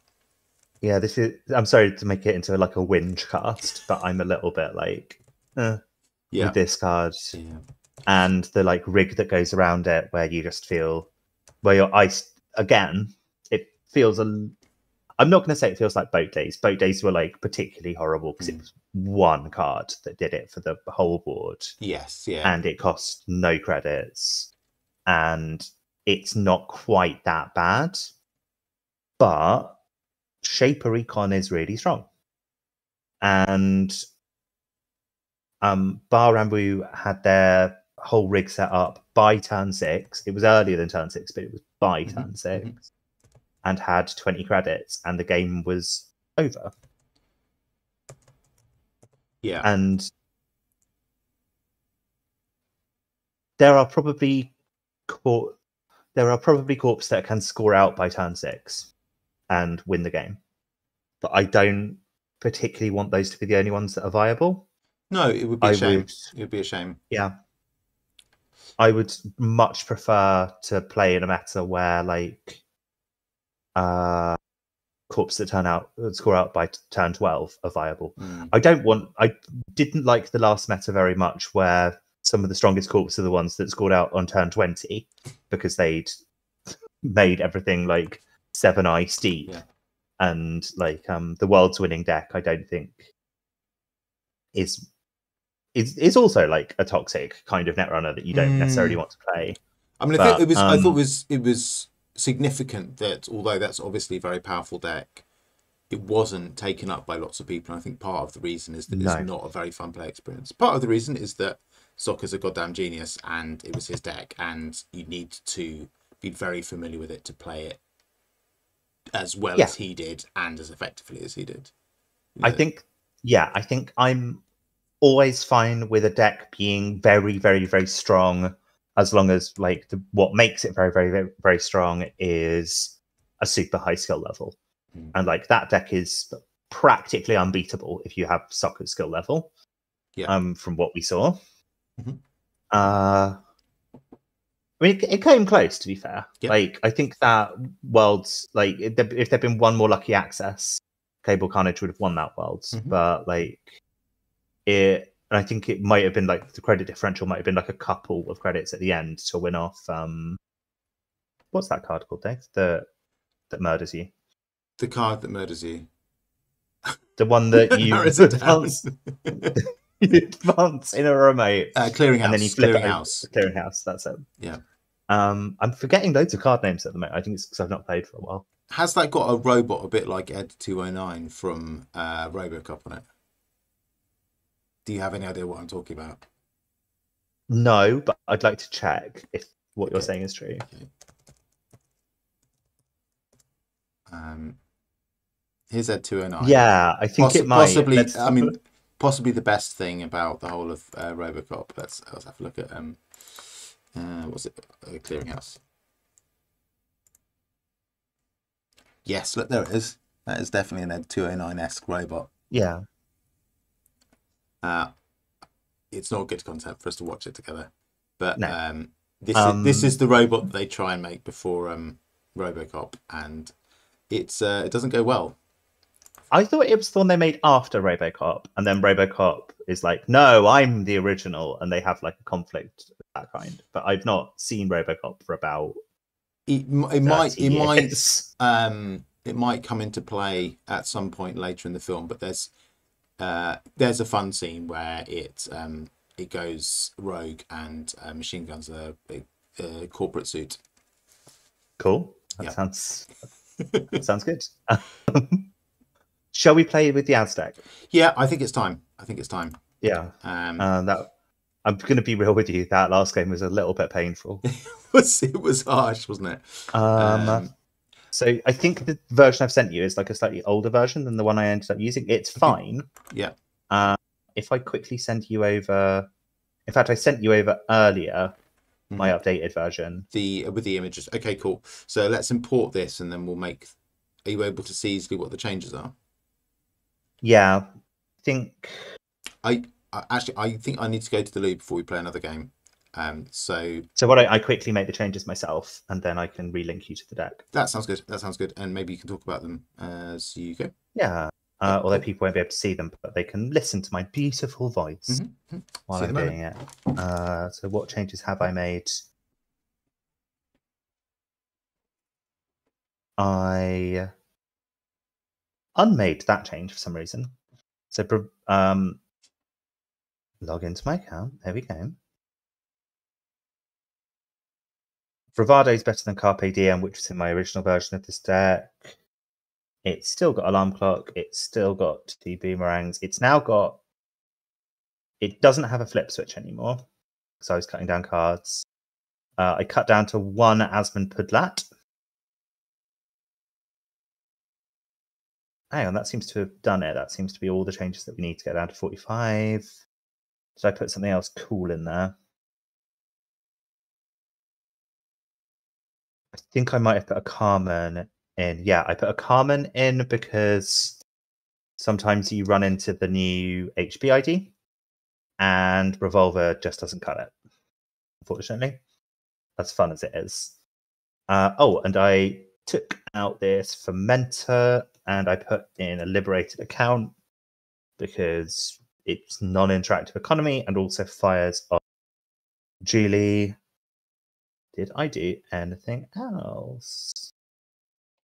I feel like I cut down to 1 Earthrise. Yeah, I did, but I don't know what I put in instead. So I cut down to 1 Earthrise.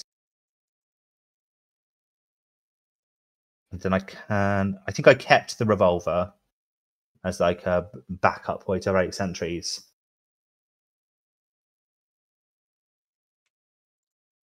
Cut down to 1 Earthrise was correct from what I found. But I'm actually going to put a flip switch back in, because I think flip switch is really good in Az. And there are more changes that I would make to this. Okay, I've updated it, Dave. And in fact, it's now even more updated than the version that I sent you. Okay, cool. Send me a link for that and I will get it up. It should be the same link, right? I don't know. I don't know how these things work. It's a mystery. Let's have a look. Because I've updated the deck link and you have a link to the deck. So what new things should be in there? Well, it's now 45 cards rather than 48, so it is correct. Yeah. I've switched things around. I took out Fermenter and I put in the registered account because it's a bit quicker to get that money. And partly because I've taken out. You want? Oh no, you okay? I think you had Liberated in before.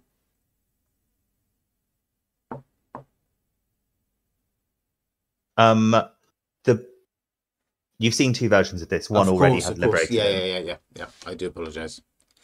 I took out an Earthrise because it's like the least nice way to draw cards in this deck. I've chucked in a Flip Switch because it's really good. The question is whether you put a Revolver in there or not and go up to 46 cards. But it can be really good to have one early to face check. And it is something you can go and grab with Asmund, who's like... Asmund was the original idea behind this deck, and that things happened of like... I started building the deck and iterating on it, and I've slowly realised Asmund's not actually very useful in this deck. Oh, poor Asmund. So is he gone? One now. There's one in there now. And all he's getting is... Actually, does he even get two things anymore? No, they have to be two different things. Yes, he gets an Amakua. So yes. he can get an Amakua and a Jeitinho. But like, that's a rough play because you're telegraphing that you are going exactly what you're going to do. Yeah. The turn before you start doing either of those things. So it's a really grim little play that I don't like making. I can't see him in the list, Jessica. Are you sure you haven't cut poor Asmund? Have I completely cut him? I can't see him in the list. Okay, I think that's correct. So we'll stick with that. I was sorry.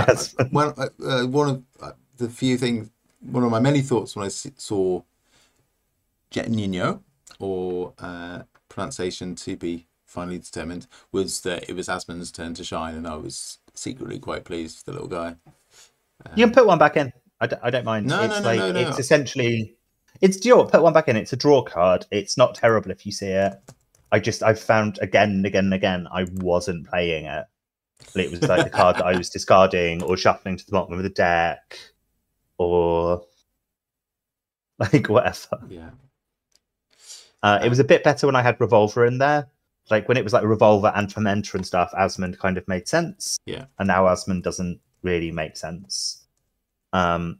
There's increasingly an argument, I was thinking earlier today about this deck, that Jeitinho doesn't actually make a lot of sense in this deck. Like, this deck wins perfectly reasonably doing other things. But it's a fun way to win. Yeah. What it doesn't have, and the one change I was thinking of making, is any kind of multi-access whatsoever. We're at influence limit, so our multi-access would look like Dockland's Pass. Mm-hmm. And I think that would be a reasonable 46th card include. Yeah, that makes as a sense. one-off.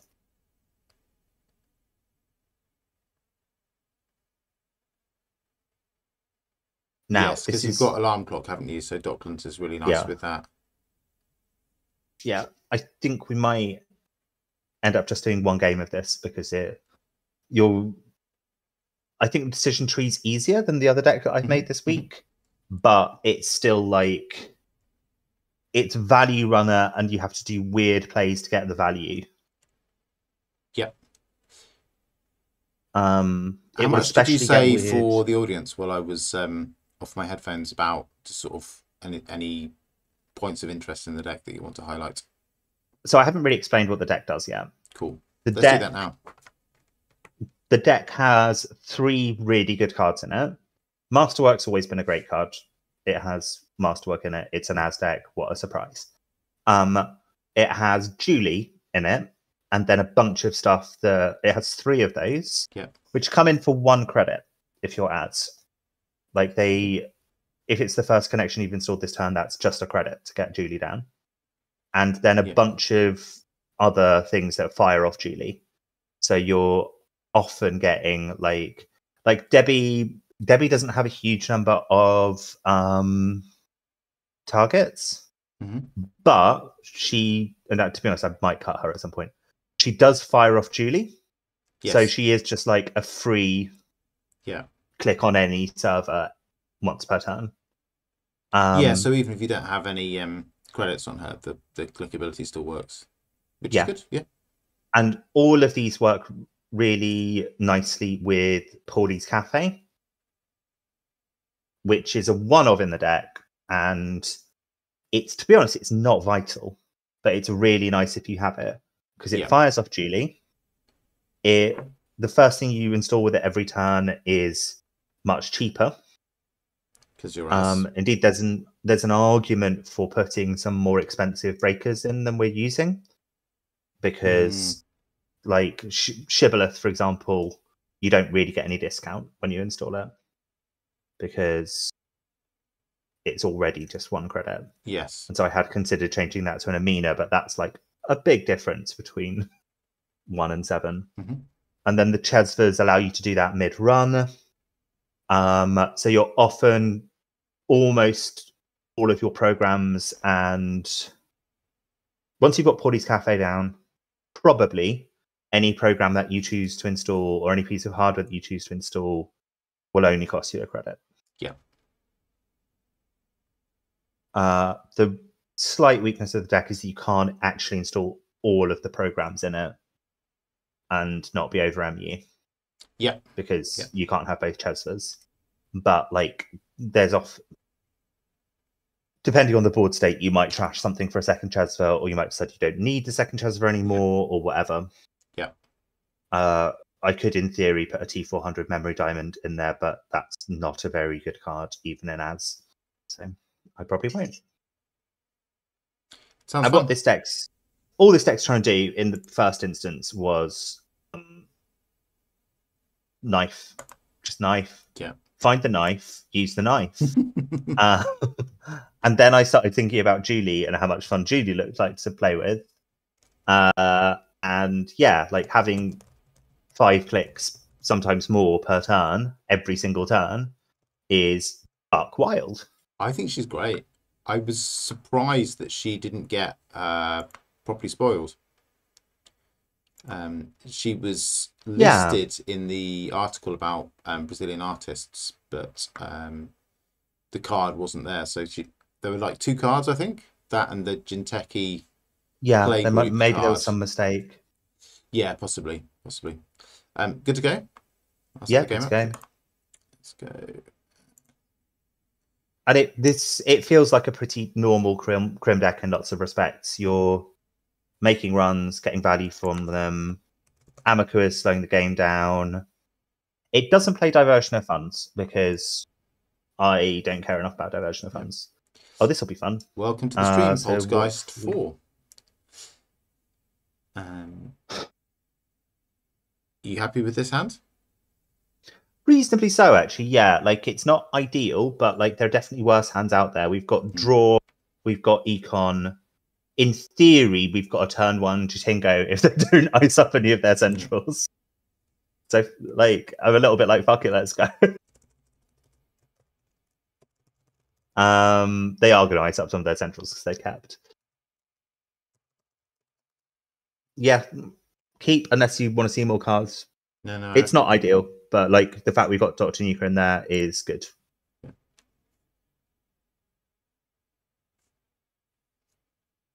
Just to tell you now, almost no matter what they do, our first 2 clicks are install and click Nuka.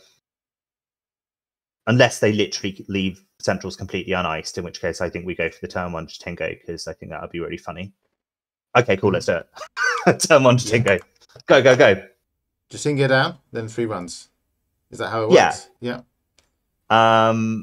Like you can do it the other way around as well, but this way we don't like lose it to a snare or something. Yeah. We have Dirty Laundry safe, but we can use them on the other 2. Yeah. Okay. Trust Rashida. Yep.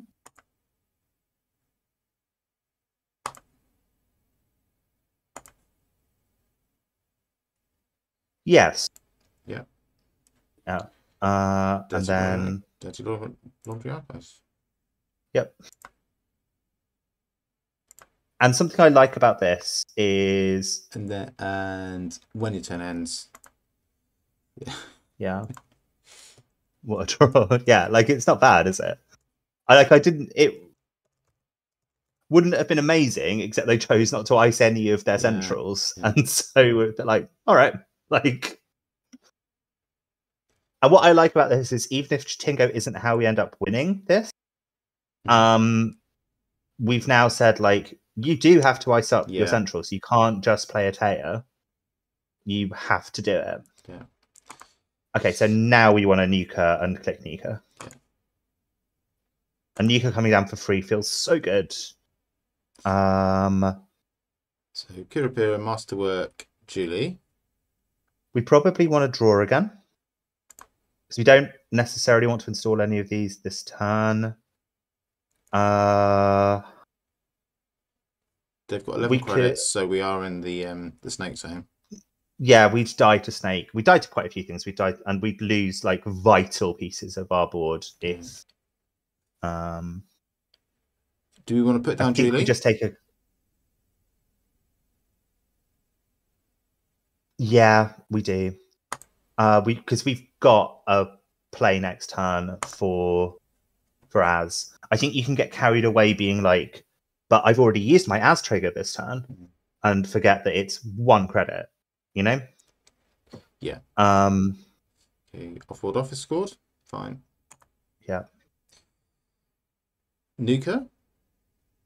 Yeah, Nuka. Doesn't that feel good, Dave? For no really, credits. Really good. For no clicks whatsoever.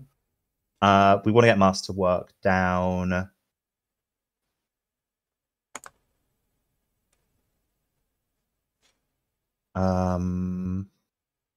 I think we might have to take the risk, you know, Dave. I think we might have to provide make them have it.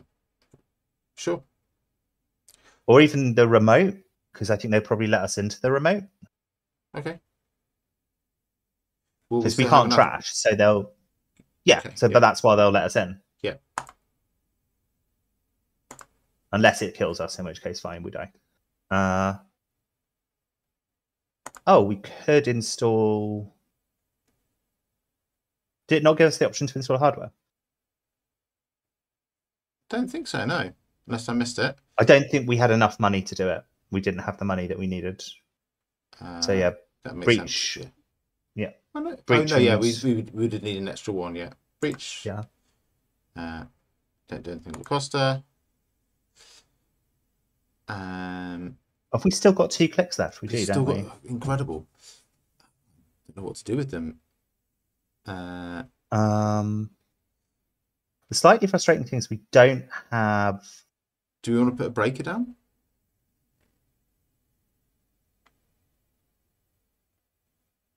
Yeah, let's put Kirapira down. It's not ideal. What you can't do in this deck is wait around for Paulie's Cafe. Yeah. Too much, because it's a one-of in the deck and it might literally be the bottom card.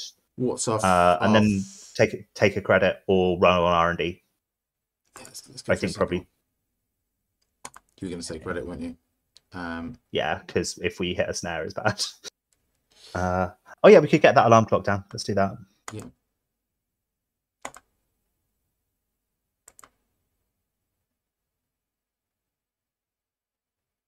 Tommy public release. We'll have that. Thank you very much. You were correct. You were absolutely correct that we should have done that. I'm glad that worked out for us. Me too. Let's so the nice thing about alarm clock is that we kind of can run HQ almost with impunity, like, because we get to bypass whatever it is. If it's something horrible, we can just bypass it. Yeah.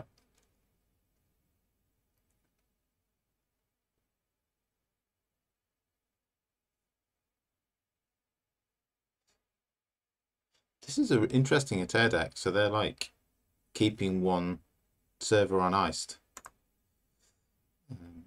Yeah.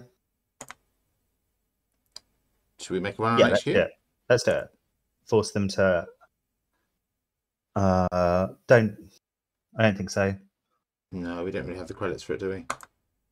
No, not really. And then they'll just not res as well. So.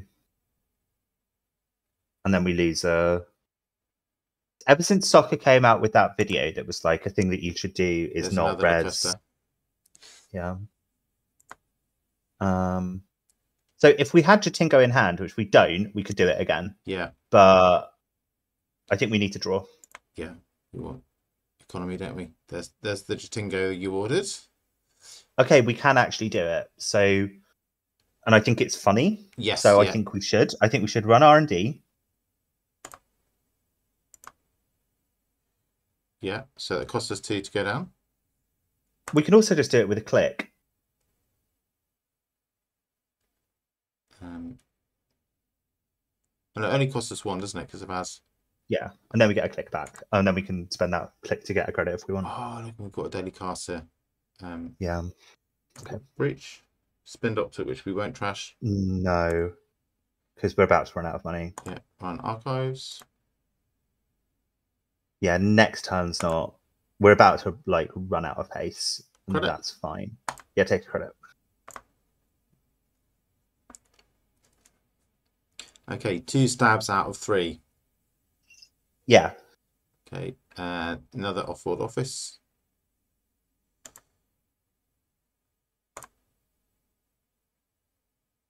Run HQ. Yeah. No. No.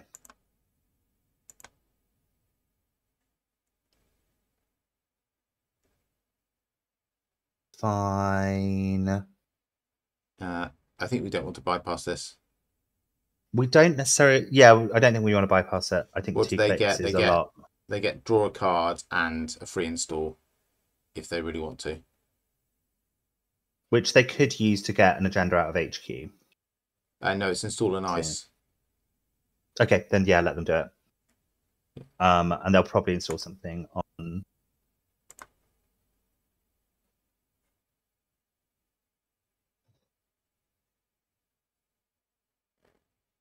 Let me actually go through, interestingly. Okay, there. Yeah, that's kind of what I expected them to do.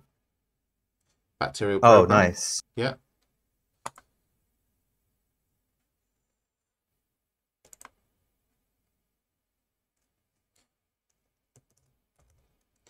Well, at least we didn't see that somewhere where we can get fed lots of horrible things.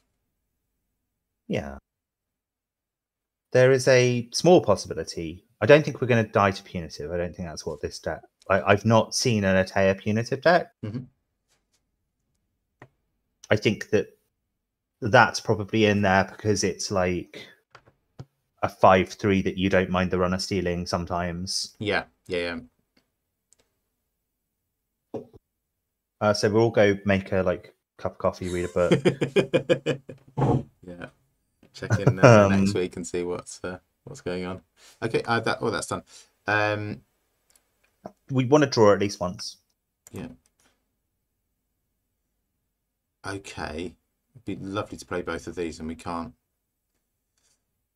We could play the hedge fund next turn if we go credit. I think we go credit daily cast, and then we play the hedge fund next turn. Yeah, I like that. Is that right? Sure.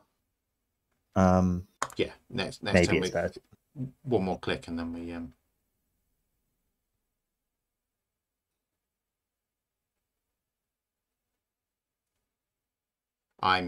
this is our last game today because I can't think my way around what was the better play there. So I think if we would go,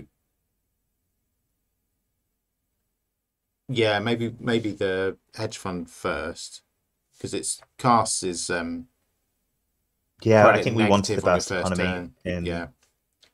in retrospect. What's wrong? And there's Adrian's Ice. Your friend and mine. Yeah. Oh, that's interesting. That's a good play. Yeah, or is I it? don't No, think it doesn't stop Jeitinho, does it? It's successful runs. No. Yeah. But they might have an agenda in HQ. Mm-hmm. I don't think we alarm clock this time. No? No. Okay, quick casts. Nope. Click hedge fund. Yeah, we'll also want to draw, but almost certainly wants to click and shill gamble. We get gamble, draw. Hannah, that's nice. Hannah is nice. We have a double advanced card in server 2. But that double advanced is a Lacosta. The Lacosta is double advanced. So something else next to it is not advanced. I think we get Hannah down this turn and use our trigger. Which trigger? Now, the Az trigger. So you only yes, get one of as course. Yeah, trigger per turn. of course. Yeah, so that's for some reason in my head, as is all hardware and not connections. Well, this is the secret. Like, there weren't enough connections around before to make this kind of weird little tribal deck work. Okay,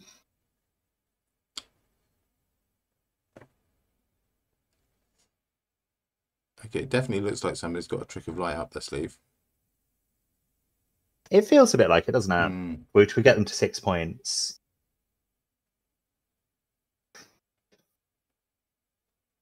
So, I mean, next turn we definitely want to Hannah this unguarded remote. Because it's literally, it gains us clicks to do so. Because we also use Julie. Oh, that's awesome. Yeah. Yeah. Unguarded, you say? But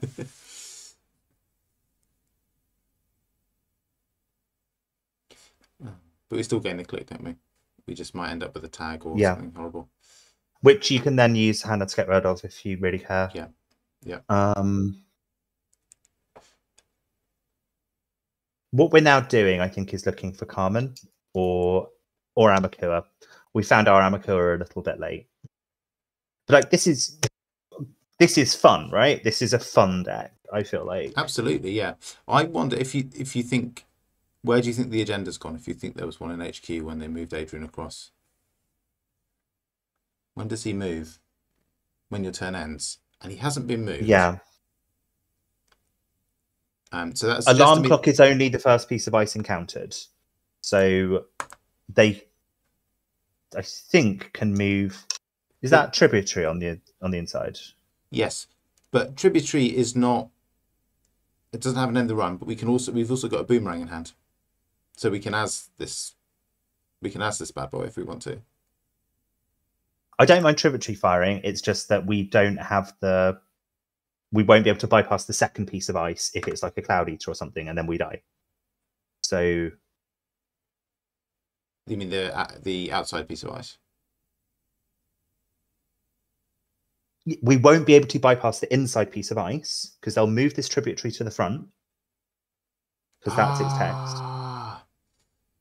Gotcha. So that's why I don't think we should do this. Gotcha. I think we should go and fuck with their remotes. Okay. And do some drawing and try and find the cards that win us the game.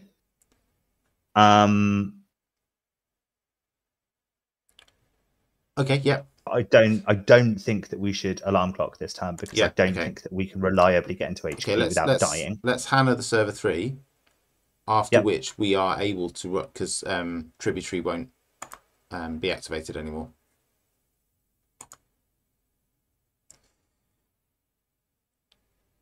So our Masterwork is just once per turn, right? No, it's whenever. No, it's every run. Oh my god, that's insane. Okay. Yeah. Not today, thank you. Yeah, we should possibly have drawn before we did this because then we could have used Masterwork if we wanted to. And Geofront. A virus.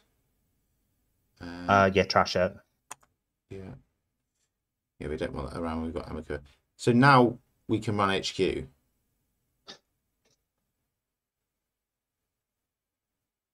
No, because we can't. We don't have alarm clock. Yeah, we don't have alarm clock anymore. So we want to draw a couple of times. Red team is nice. It's all right.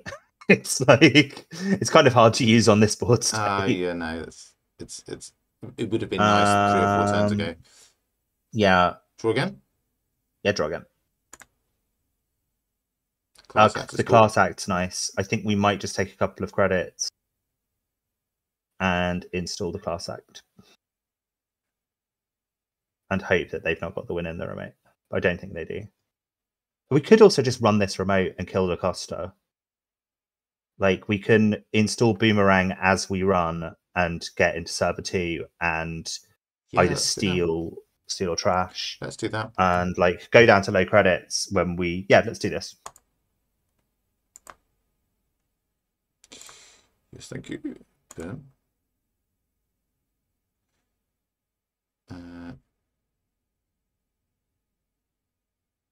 I'm really confused. just click either of them and then do the thing. Okay. Cool. Fine. So we'll lose 1 click. Yeah, to break the like. Why is that not Continue to single? encounter ice. Oh yes. Continue to encounter ice. Thank you. Sorry, Gets it's me that every time of night. time. Every time. Here we go. And then boom, boom. I think that's all of them. Yeah. Reach the server. Unknown first. Yeah. It's Charlotte. Hi, Charlotte. You know. I want to be able to install the class act this turn, and I really want to kill that Lacosta. Okay. Do you want to trash everything? I would have liked to, but you make a good point. The class act is really important, isn't it? And Lacosta's like good to get rid of. Yeah. And this turn, Charlotte without nothing. Lacosta. Yeah. Trash Lacosta. Shuffle back Boomerang. Install the class act. Oh yeah, I forgot we'd already used our as trigger this time. But that's okay. We've not drawn any more. We have drawn Jeitinho though. That's cool. So we kind of just need credits and breakers now. Which is arguably, you know, the game. But like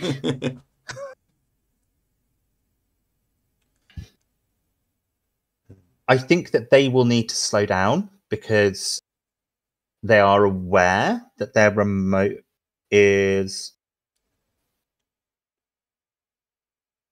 Okay, that's an interesting hybrid release. Include. Okay. And we know that's not an agenda in the remote because we know that the thing underneath it is what's her face, yeah? Charlotte.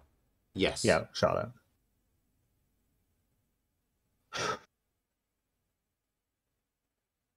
Okay. I still don't think we alarm clock. We need money.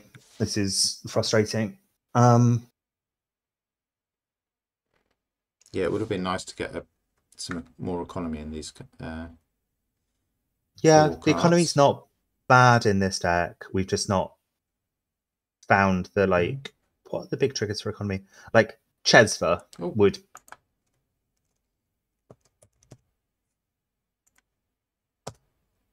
Okay, don't know why that was there, but anyway. So you think not alarm clock? I think not alarm clock because all that's going to happen, we can't break the second piece of ice, which could literally be Cloud Eater.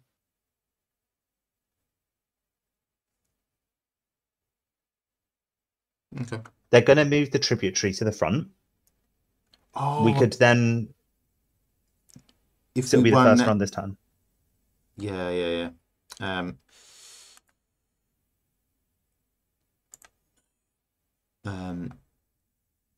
Draw. Filter draw. We have like. Yeah. It feels a bit. We could install Jeitinho instead of clicking to draw, and that means that we don't have even more cards to discard at the end of the turn. Jeitinho will draw us a card. Trust me, just install it. Okay. Oh, yeah. Masterwork. Yeah. Cool. And then Paudy's Cafe's all right, but it was sort of more all right like 2 turns ago. Yeah. Okay.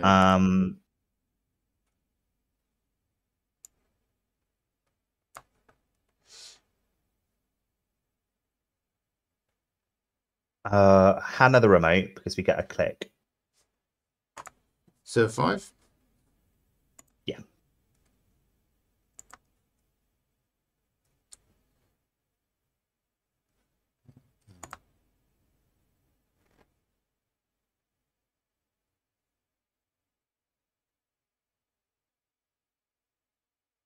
How many cards have we got? Is it like 9 we've got in hand? Yes.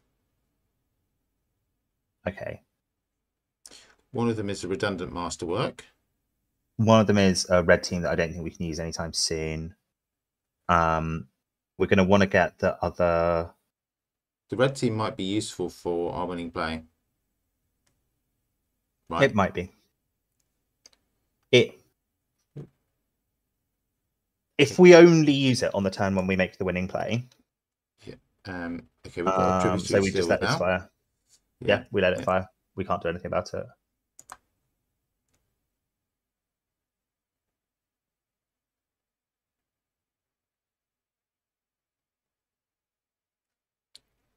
Did they install the ice? Oh, they've only got 2 cards in hand. It's a regolith. Okay, we can't trash it. We can't trash. Sadly. We definitely want to click and install this other casts. So that's 2 of our 4 clicks. Nuka, I think we can install for free. No, we can't because we already installed Jeitinho. Ah, of course we did. So we do click and install casts, and then we're going to just have to like lose a load of cards, and that's fine.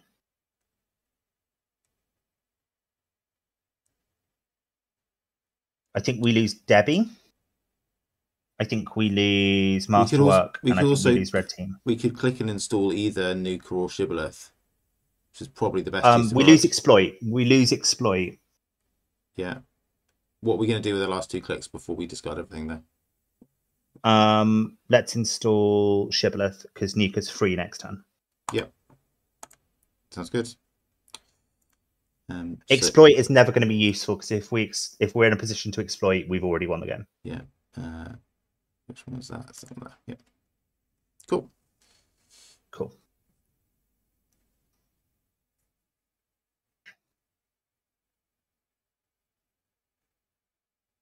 We should have kept Debbie instead of Red Team. Debbie's literally free money. Just realised. Because you put money on her when you're at this threat level.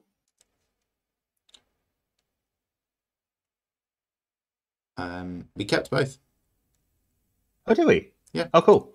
So her threat 4 text is it place 2 on her at threat 4? Or is it more money than that? I think it is 2, yeah.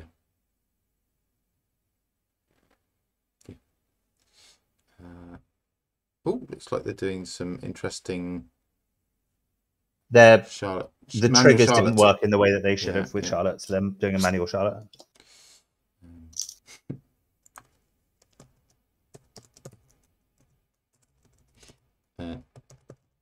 Yeah, 4 credits in a card.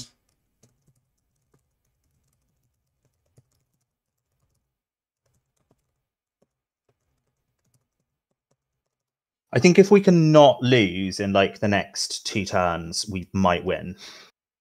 Yeah, I'll take that.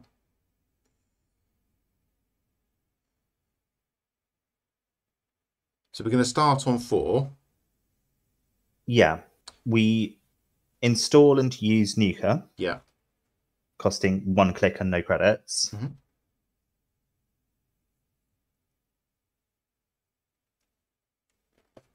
Oh. That's an over install on Charlotte. Okay, well that's definitely signaling an agenda.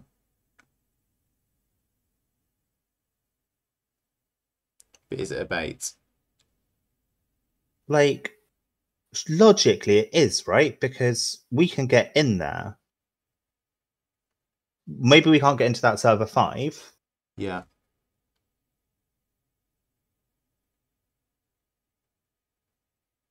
Maybe we can, though, with the boomerang in hand. Tributary's really weird because, like, we'd have to. We couldn't do the. Okay. Vovo, okay. Which they're presumably going to. Was that keep the there? second card that they just. Okay. Adrian moves to R&D. Okay. Where's Adrian going? It's a relatively safe bet that wherever Adrian's going, if he's going somewhere, is the server with an agenda in.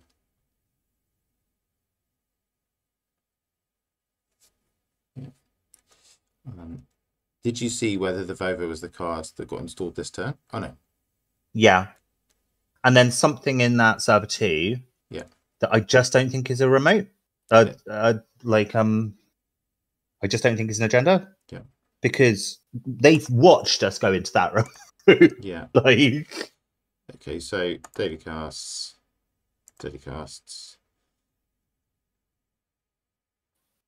No. Okay, so install Nuka, hit Nuka. Yes, please. Happy with that. So what have we got? We've got a Carmen. Carmen. Which one don't we want? Probably the class act. We're not going to be playing it again soon, are we? Yeah. Okay. What we wanted was Econ, and it's a little bit frustrating that we didn't get any, apart from kind of Barrier Bands. Yeah. They are below 10, which means we don't need to worry about Cloud Eater anymore. We do on R&D. Yeah. Okay.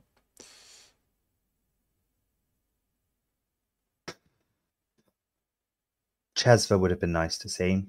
Yeah. Could we have a little look in the heap? Yeah. Sorry, the heap, not archives. Okay, there's loads of Econ left in this deck. There's 2 more Bravados, there's a Dirty Laundry, and there's 2 Short Gambles. Yeah. So I'm a little bit tempted to just nuke her again. I have a suggestion. What? For a play.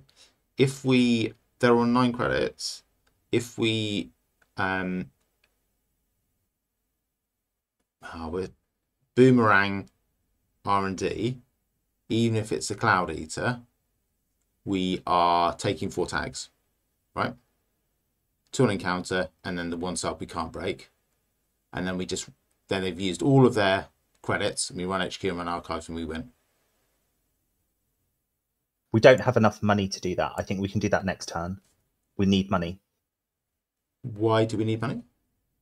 Because they'll res other ice. No, they've got 9 credits. So, I mean, that assumes that it's exactly a Cloud Eater on R&D. Well, that they don't res any other ice. If it isn't, then if they don't do that, then we stop. But if we start by running R&D, I think that we take credits and try and win next turn. Okay.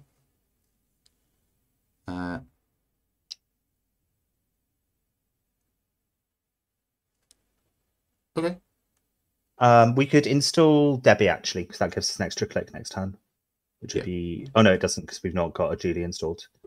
We do have a Julie in hand. Which will cost us 1 to install.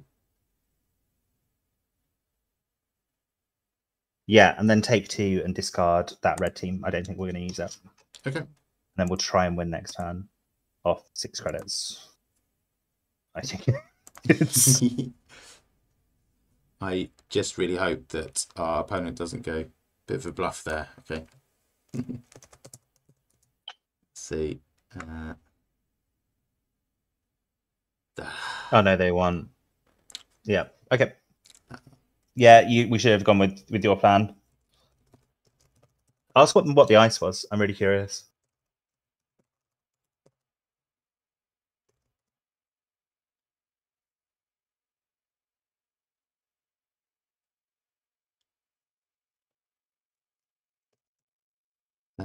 What are those? Phonotria. So 2 Phonotrias on R&D and archives.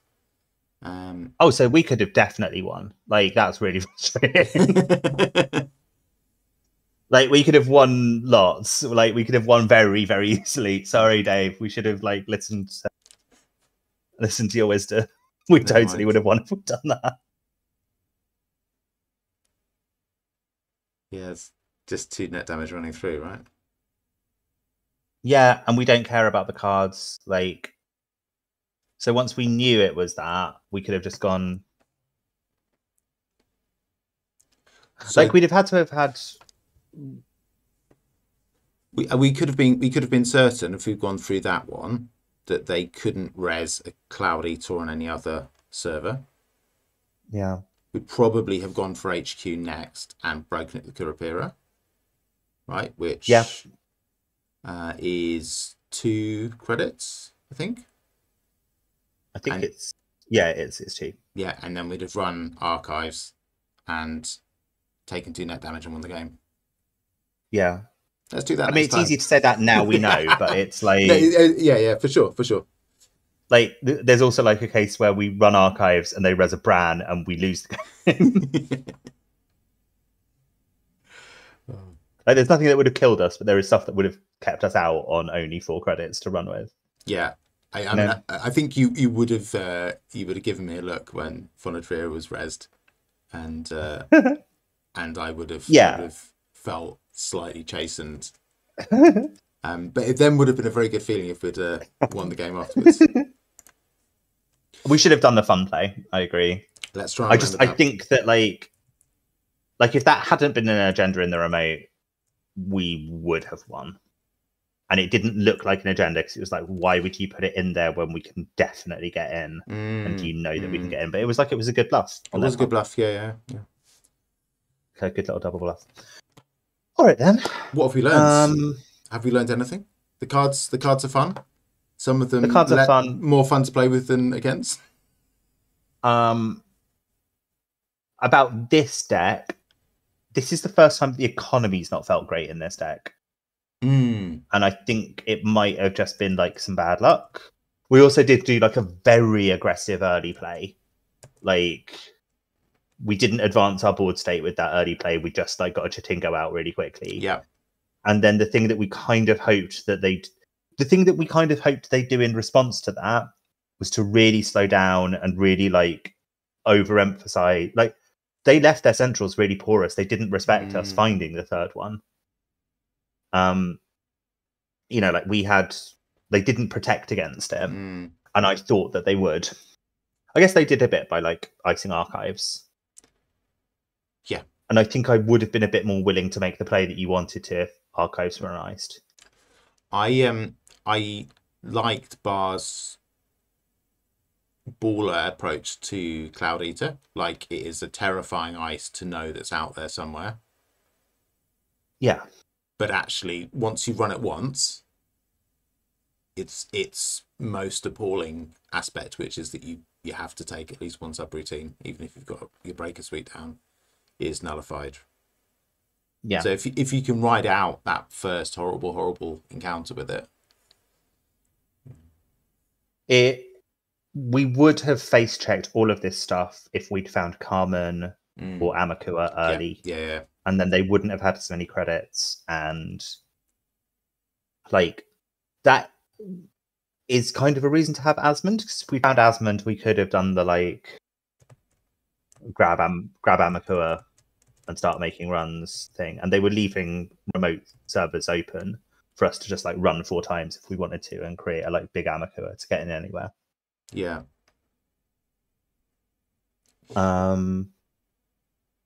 But did we have fun? We did, I think. I had loads of fun. Yeah, I'm too tired to stream and do it, but like, and I probably should go to bed because I've just had a run of long nights this week. But I would be very happy just to jack straight back into JNet and play again. Yeah, it's a very fun deck. I'm going to try and make a Seb deck, I think. Are we playing Arkham next week, or are we playing I think Arkham next week, if that works for you. Yeah, that works for me. Yeah, we've got I forget. Did we go to the Forbidden Peaks? Is that the scenario we've just done? We went up a hill. Does that mountain? Yeah. Although I feel like we went back into the Dreamlands again after that. Oh, of course. Yeah. The mist. I think we've got the City of the Elder Things next. Yes, we do. Because I remember you saying so and me being excited about it. Yeah. So that'll be fun. Yeah, I'm looking forward to that. Right, that's one of the very variable scenarios. Like, the choices you've made earlier in the campaign determine the setup. So it might be very different from the one other time I played it. So that'll be fun. That will be fun. Cool. I shall look forward to that. Yep. Thanks everybody for spending your time with us. It's been lovely. And we'll see you next week.